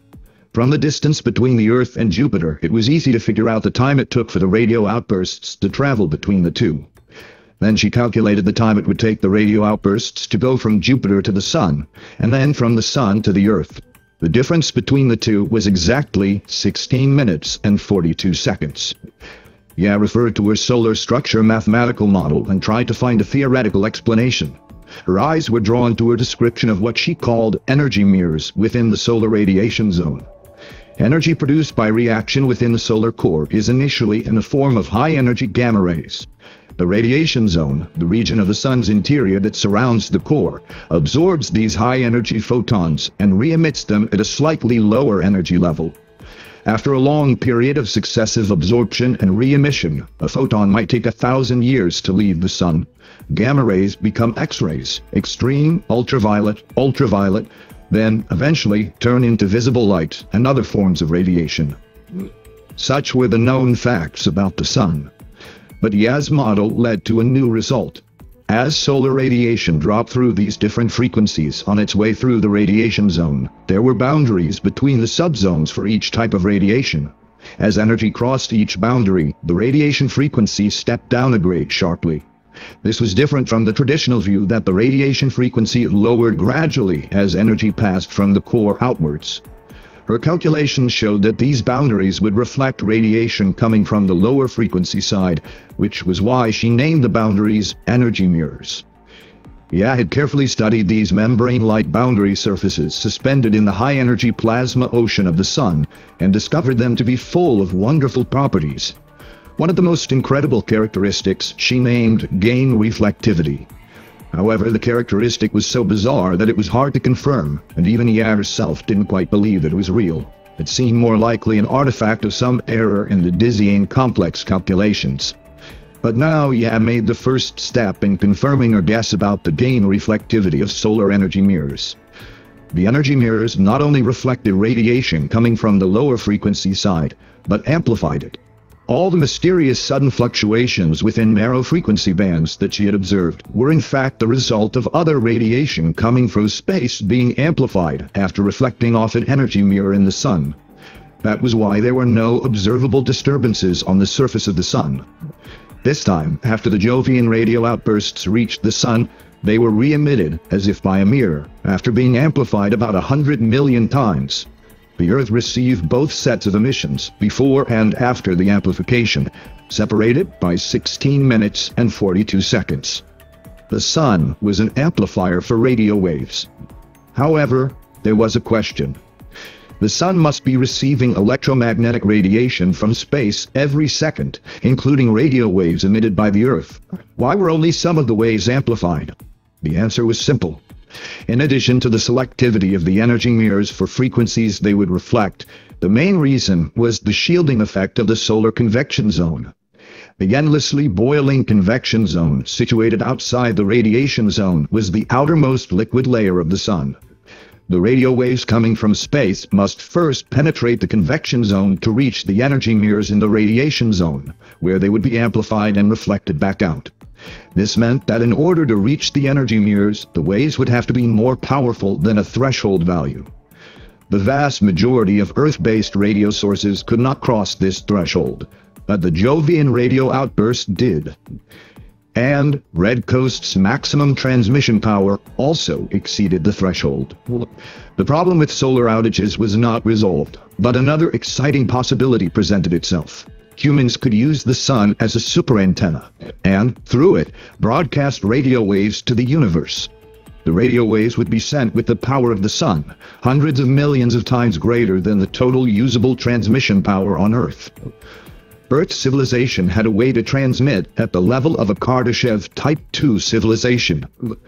The next step was to compare the waveforms of the two Jovian radio outbursts with the waveforms of the solar outages received by Red Coast. If they matched, then our guest would receive further confirmation. Ya made a request to the base leadership to contact Harry Peterson and obtain the waveform records of the two Jovian radio outbursts. This was not easy. It was difficult to find the right communication channels, and numerous bureaucracies required layers of formal paperwork. Any error could lead to her being suspected of acting as a foreign spy. So, Ya had to wait. But there was a more direct way to prove the hypothesis. Red Coast itself could transmit radio waves directly at the sun at a power level exceeding the threshold value. Ya again made a request to the base leadership, but she didn't dare to give her real reason. It was too fantastic, and she would have been turned down for certain. Instead, she explained that she wanted to do an experiment for her solar research. The Red Coast transmission system would be used as a solar exploration radar, whose echoes could be analyzed to obtain some information about solar radiation. Lei and Yang both had deep technical backgrounds and wouldn't have been easily fooled, but the experiment described by Yat did have real precedence in Western solar research. In fact, her suggestion was technically easier than the radar exploration of terrestrial planets already being conducted. "Yeah, Wencia, you're getting out of line," said Commissar Lei. "Your research should be focused on theory. Do we really need to go to so much trouble?" Ya begged. "Commissar, it's possible that a big discovery will be made. Experiments are absolutely necessary. I just want to try it once, please." Chief Yang said, "Commissar Lei, maybe we should try once. It doesn't seem to be too difficult operationally. Receiving the echoes after transmission would take 10-15 minutes. Lei said. "Then, Red Coast has just enough time to switch from transmission mode to monitoring mode." Lei shook his head again. "I know that it's technically and operationally feasible, but you, Chief Yang, you just lack the sensitivity for this kind of thing. You want to aim a super-powerful radio beam at the red sun. Have you thought about the political symbolism of such an experiment?" Yang and Ya were both utterly stunned, but they did not think Lei's objection ridiculous. Just the opposite. They were horrified that they themselves had not thought of it. During those years, finding political symbolism in everything had reached absurd levels. The research reports Ya turned in had to be carefully reviewed by Lei, so that even technical terms related to the sun could be reportedly revised to remove political risk. Terms like sunspots were forbidden. An experiment that sent a powerful radio transmission at the sun could of course be interpreted in 1,000 positive ways, but a single negative interpretation would be enough to bring political disaster on everyone. Lei's reason for refusing to allow the experiment was truly unassailable. Ya didn't give up though. In fact, as long as she didn't take excessive risk, it wasn't difficult to accomplish her goal. The Red Coast transmitter was ultra-high powered, but all of its components were domestically produced during the Cultural Revolution. As the quality of the components was not up to par, the fault rate was very high. After every 15th transmission, the entire system had to be overhauled, and after each overhaul, there would be a test transmission. Few people attended these tests, and the targets and other parameters were arbitrarily selected.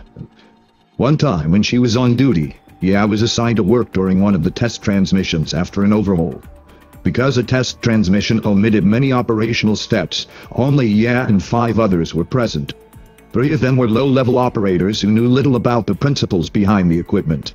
The remaining 2 were a technician and an engineer, both exhausted and not paying much attention after 2 days of overhaul work. Ya first adjusted the test transmission power to exceed the threshold value for gain-reflective solar energy mirror theory, using the maximum power of the Red Coast transmission system. Then she set the frequency to the value most likely to be amplified by the energy mirror. And under the guise of testing the antenna's mechanical components, she aimed it at the setting sun in the west. The content of the transmission remained the same as usual. This was a clear afternoon in the autumn of 1971. Afterwards, Ya recalled the event many times, but couldn't remember any special feelings, except anxiety, a desire for the transmission to be completed quickly. First, she was afraid to be discovered by her colleagues. Even though she had thought of some excuses, it was still unusual to use maximum power for a test transmission, because doing so would wear down the components. In addition, the Red Coast transmission system's positioning equipment was never designed to be aimed at the sun. Ya could feel the eyepiece growing hot. If it burned out, she would be in real trouble. As the sun set slowly in the west, Ya had to manually track it. The Red Coast antenna seemed like a giant sunflower at that moment, slowly turning to follow the descending sun. By the time the red light indicating transmission completion lit up, she was already soaked in sweat. She glanced around. The three operators at the control panel were shutting down the equipment piece by piece, in accordance with the instructions in the operating manual. The engineer was drinking a glass of water in a corner of the control room, and the technician was asleep in his chair. No matter how historians and writers later tried to portray the scene, the reality at the time was completely prosaic. The transmission completed, Ya rushed out of the control room and dashed into Yang Weining's office. Catching her breath, she said, "Tell the base station to begin monitoring the 12,000 megahertz channel." "What are we receiving?" Chief Yang looked in surprise at Ya, strands of hair stuck to her sweaty face. Compared to the highly sensitive Red Coast monitoring system, the conventional military-grade radio, normally used by the base for communicating with the outside, was only a toy. "Maybe we'll get something. There's no time to change the Red Coast system to monitoring mode." Normally, warming up and switching over to the monitoring system required a little more than 10 minutes, but right now the monitoring system was also being overhauled. Many modules had been taken apart and remained unassembled, rendering them inoperable in the short term. Yang stared at Ya for a few seconds, and then picked up the phone and ordered the communications office to follow Ya's direction. "Given the low sensitivity of that radio, we can probably only receive signals from extraterrestrials on the moon." "The signal comes from the sun," Ya said. Outside the window, the sun's edge was already approaching the mountains on the horizon, red as blood.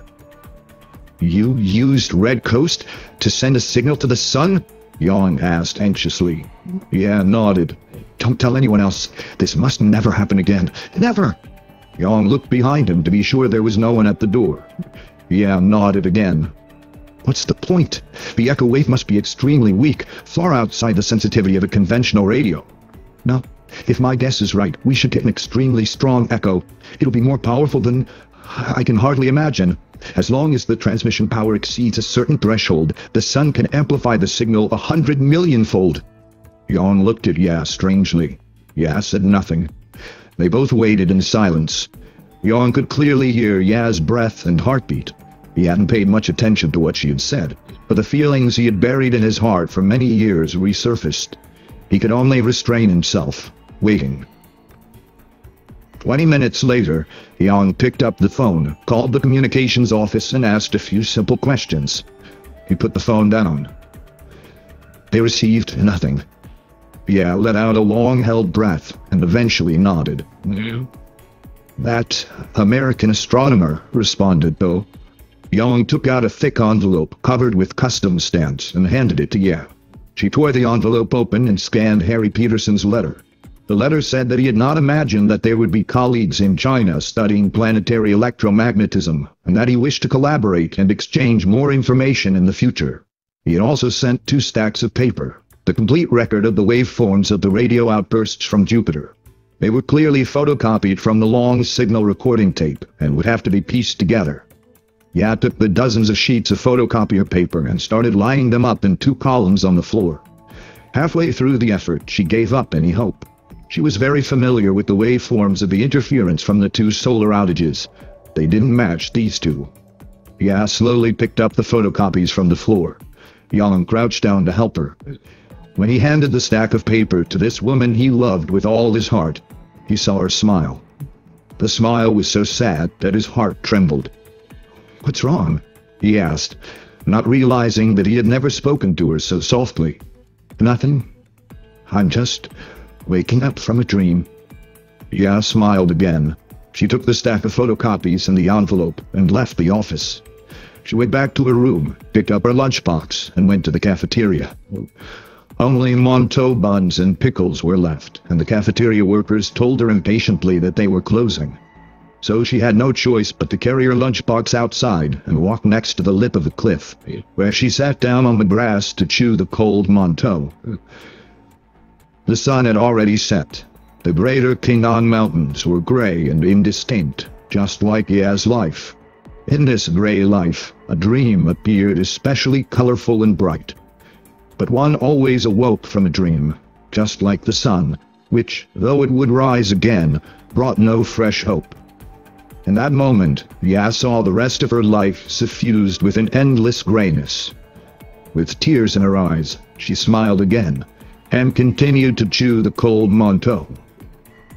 Ya didn't know that at that moment, the first cry that could be heard in space from civilization on Earth was already spreading out from the sun to the universe at the speed of light.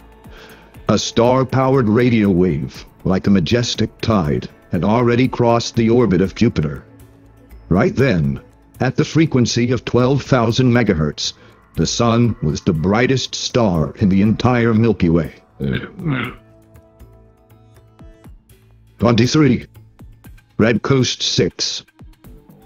The next 8 years were among the most peaceful of Ya Wenxia's life.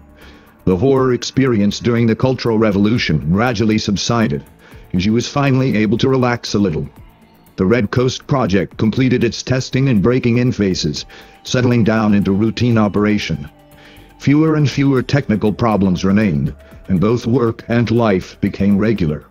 In peace, what had been suppressed by anxiety and fear began to reawaken. Ya found that the real pain had just begun. Nightmarish memories, like embers coming back to life, burned more and more fiercely, searing her heart. For most people, perhaps time would have gradually healed these wounds. After all, during the Cultural Revolution, many people suffered fates similar to hers, and compared to many of them, Ya was relatively fortunate. But Ya had the mental habits of a scientist, and she refused to forget. Rather, she looked with a rational gaze on the madness and hatred that had harmed her. Ya's rational consideration of humanity's evil side began the day she read Silent Spring. As she grew closer to Yan Weining, he was able to get her many classics of foreign language philosophy and history under the guise of gathering technical research materials. The bloody history of humanity shocked her, and the extraordinary insights of the philosophers also led her to understand the most fundamental and secret aspects of human nature. Indeed, even on top of Radar Peak, a place the world almost forgot, the madness and irrationality of the human race were constantly on display. Ya saw that the forest below the peak continued to fall to the deranged logging by her former comrades. Patches of bare earth grew daily, as though those parts of the greater Qing'an Mountains had had their skin torn off. When those patches grew into regions and then into a connected whole, the few surviving trees seemed rather abnormal. To complete the slash-and-burn plan, fires were lit on the bare fields, and Radar Peak became the refuge for birds escaping the fiery inferno. As the fires raged, the sorrowful cries of birds with singed feathers at the base never ceased. The insanity of the human race had reached its historical zenith. The Cold War was at its height. Nuclear missiles capable of destroying the Earth 10 times over could be launched at a moment's notice, spread out among the countless missile silos dotting 2 continents, and hidden within ghost-like nuclear-powered ballistic missile submarines patrolling deep under the sea. A single Lafayette or Yankee-class submarine held enough warheads to destroy hundreds of cities and kill hundreds of millions. But most people continued their lives as if nothing was wrong. As an astrophysicist, Ya was strongly against nuclear weapons. She knew this was a power that should belong only to the stars. She knew also that the universe had even more terrible forces: black holes, antimatter, and more. Compared to those forces, a thermonuclear bomb was nothing but a tiny candle. If humans obtained mastery over one of those other forces, the world might be vaporized in a moment. In the face of madness, rationality was powerless. 4 years after entering Red Coast Base, Ya and Yang married. Yang truly loved her. For love, he gave up his future. The fiercest stage of the Cultural Revolution was over, and the political climate had grown somewhat milder. Yang wasn't persecuted exactly for his marriage. However, because he married a woman who had been deemed to be a counter-revolutionary, he was viewed as politically immature and lost his position as chief engineer. The only reason that he and his wife were allowed to stay on the base as ordinary technicians was because the base could not do without their technical skills. Ya accepted Yang's proposal, mainly out of gratitude. If he hadn't brought her into this safe haven in her most perilous moment, she would probably no longer be alive. Yang was a talented man, cultured and with good taste. She didn't find him unpleasant, but her heart was like ashes from which the flame of love could no longer be lit. As she pondered human nature, Ya was faced with an ultimate loss of purpose and sank into another spiritual crisis. She had once been an idealist who needed to give all her talent to a great goal, but now she realized that all she had done was meaningless, and the future could not have any meaningful pursuits either. As this mental state persisted, she gradually felt more and more alienated from the world. She didn't belong. The sense of wandering in the spiritual wilderness tormented her. After she made a home with Yang, her soul became homeless. One night, Ya was working the night shift. This was the loneliest time. In the deep silence of midnight, the universe revealed itself to its listeners as a vast desolation. What Ya disliked most was seeing the waves that slowly crawled across the display, a visual record of the meaningless noise Red Coast picked up from space. Ya felt this interminable wave was an abstract view of the universe, one end connected to the endless past, the other to the endless future, and in the middle only the ups and downs of random chance. Without life, without pattern, the peaks and valleys at different heights like uneven grains of sand, the whole curve like a one-dimensional desert made of all the grains of sand lined up in a row, lonely, desolate, so long that it was intolerable. You could follow it and go forward or backward as long as you liked, but you'd never find the end. On this day, however, Ya saw something odd when she glanced at the waveform display. Even experts had a hard time telling with the naked eye whether a waveform carried information, but Ya was so familiar with the noise of the universe that she could tell that the wave that now moved in front of her eyes had something extra. The thin curve, rising and falling, seemed to possess a soul. She was certain that the radio signal before had been modulated by intelligence. She rushed to another terminal and checked the computer's rating of the signal's recognizability. A. Before this, no radio signal received by Red Coast ever garnered a recognizability rating above C. An A rating meant the likelihood that the transmission contained intelligent information was greater than 90%. A rating of A was a special, extreme case. It meant the received transmission used the exact same coding language as Red Coast's own outbound transmission. He had turned on the Red Coast deciphering system. The software attempted to decipher any signal whose recognizability rating was above B.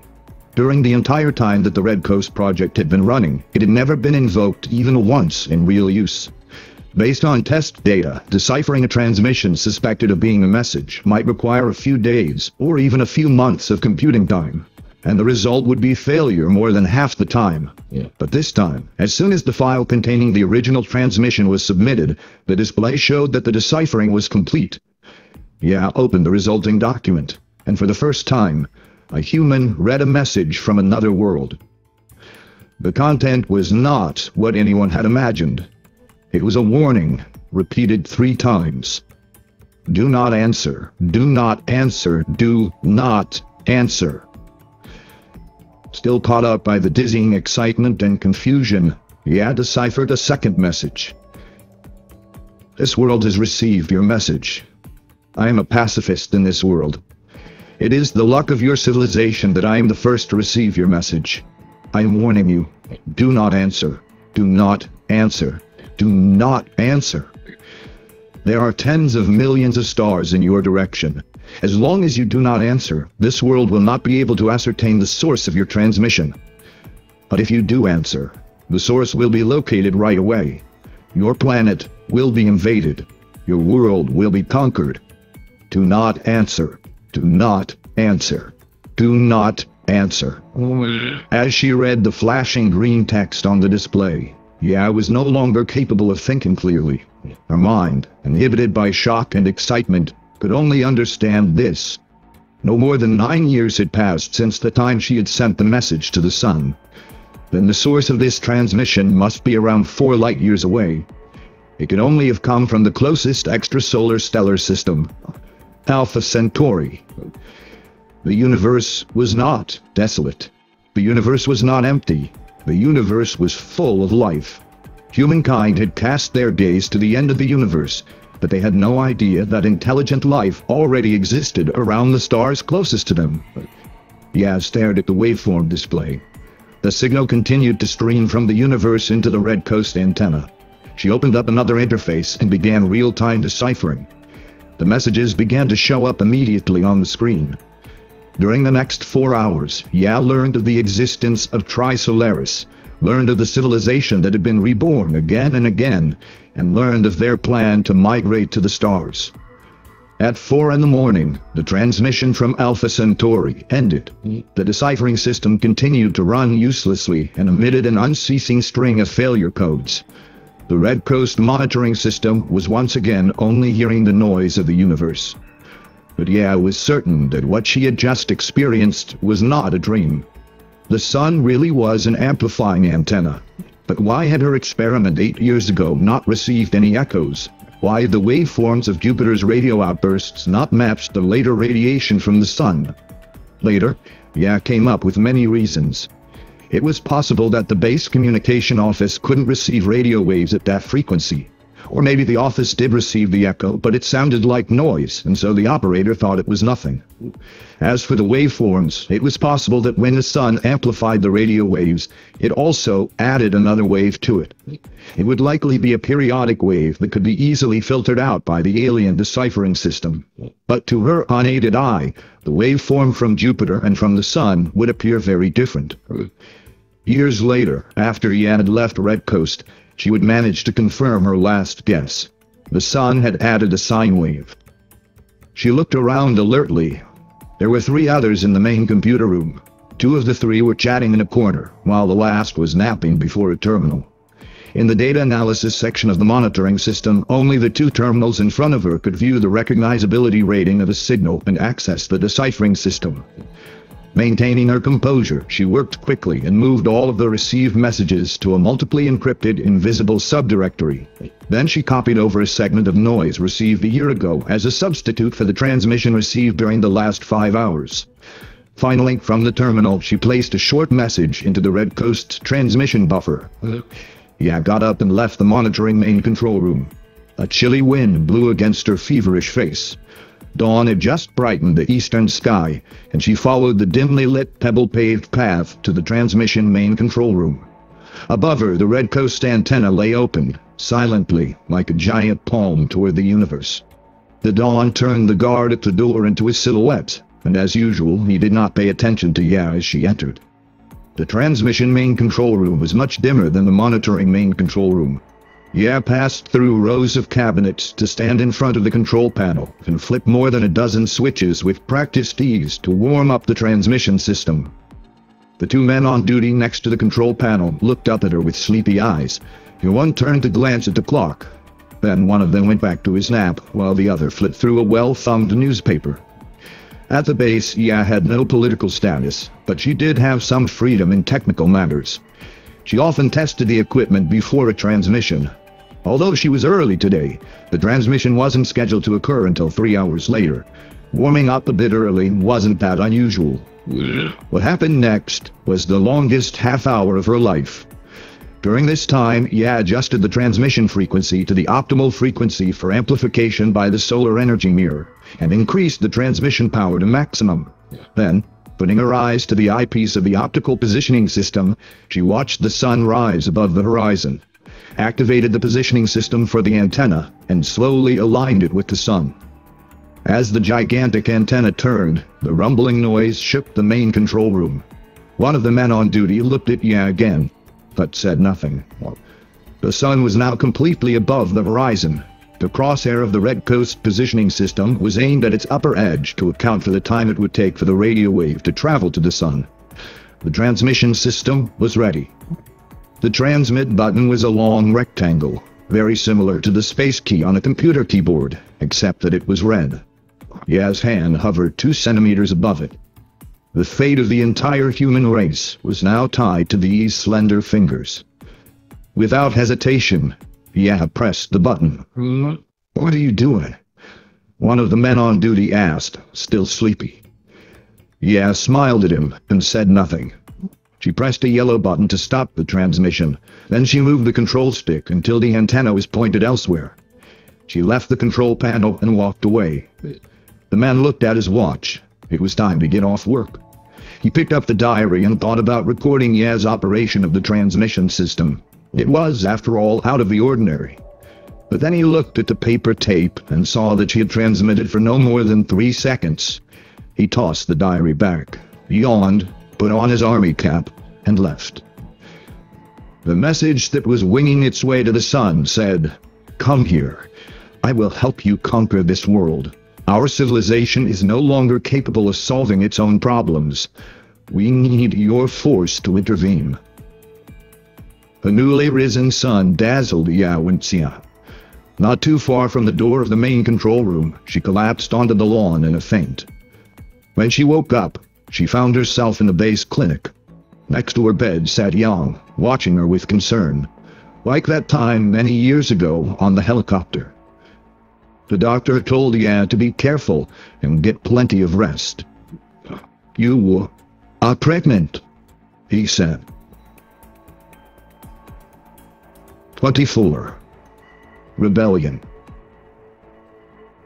After Yawenxia finished recounting the history of her first contact with Trisolaris, the abandoned cafeteria remained silent.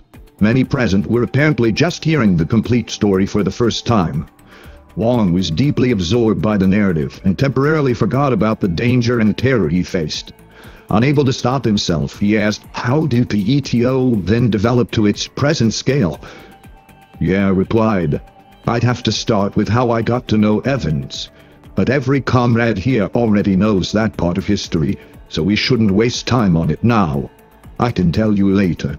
However, whether we'll have such an opportunity depends on you. Xiao Wang, let's talk about your nanomaterial. This lord that you talk about, why is it so afraid of nanomaterial?" "Because it can allow humans to escape gravity and engage in space construction at a much larger scale." "The space elevator?" Wang suddenly understood. "Yes. If ultra-strong nanomaterials could be mass-produced, then that would lay the technical foundation for building a space elevator from the ground up to a geostationary point in space. For our Lord, this is but a tiny invention, but for humans on Earth, its meaning would be significant.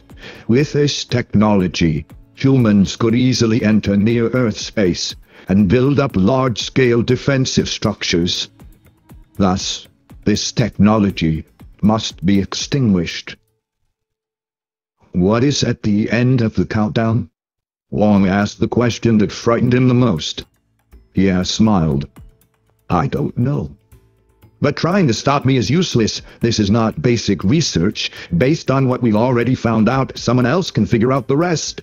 Wang's voice was loud but anxious. "Yes, it is rather useless. It's far more effective to confuse the researchers' minds. But, like you point out, we didn't stop the progress in time. After all, what you do is applied research. Our technique is far more effective against basic research." "Speaking of basic research, how did your daughter die?" The question silenced Ya for a few seconds. Wang noticed that her eyes dimmed almost imperceptibly, but she then resumed the conversation. "Indeed, compared to our Lord who possesses peerless strength, everything we do is meaningless. We are just doing whatever we can." Just as she finished speaking, several loud booms rang out, and the doors to the cafeteria broke open. A team of soldiers holding submachine guns rushed in. Wang realized that they were not armed police, but the real army. Noiselessly, they proceeded along the walls and soon surrounded the rebels of the ETO. Chuchiang was the last to enter. His jacket was open, and he held the barrel of a pistol so that the grip was like the head of a hammer. Dasha looked around arrogantly, then suddenly dashed forward. His hand flashed, and there was the dull thud of metal striking against a skull. An ETO rebel fell to the ground, and the gun that he was trying to draw tumbled to fall some distance away. Several soldiers began to shoot at the ceiling, and dust and debris fell. Someone grabbed Wang Miao and pulled him away from the ETO ranks until he was safe behind a row of soldiers. "Drop all your weapons onto the table. I swear I'm gonna kill the next son of a bitch who tries anything." Dasha pointed at the submachine guns arrayed behind him.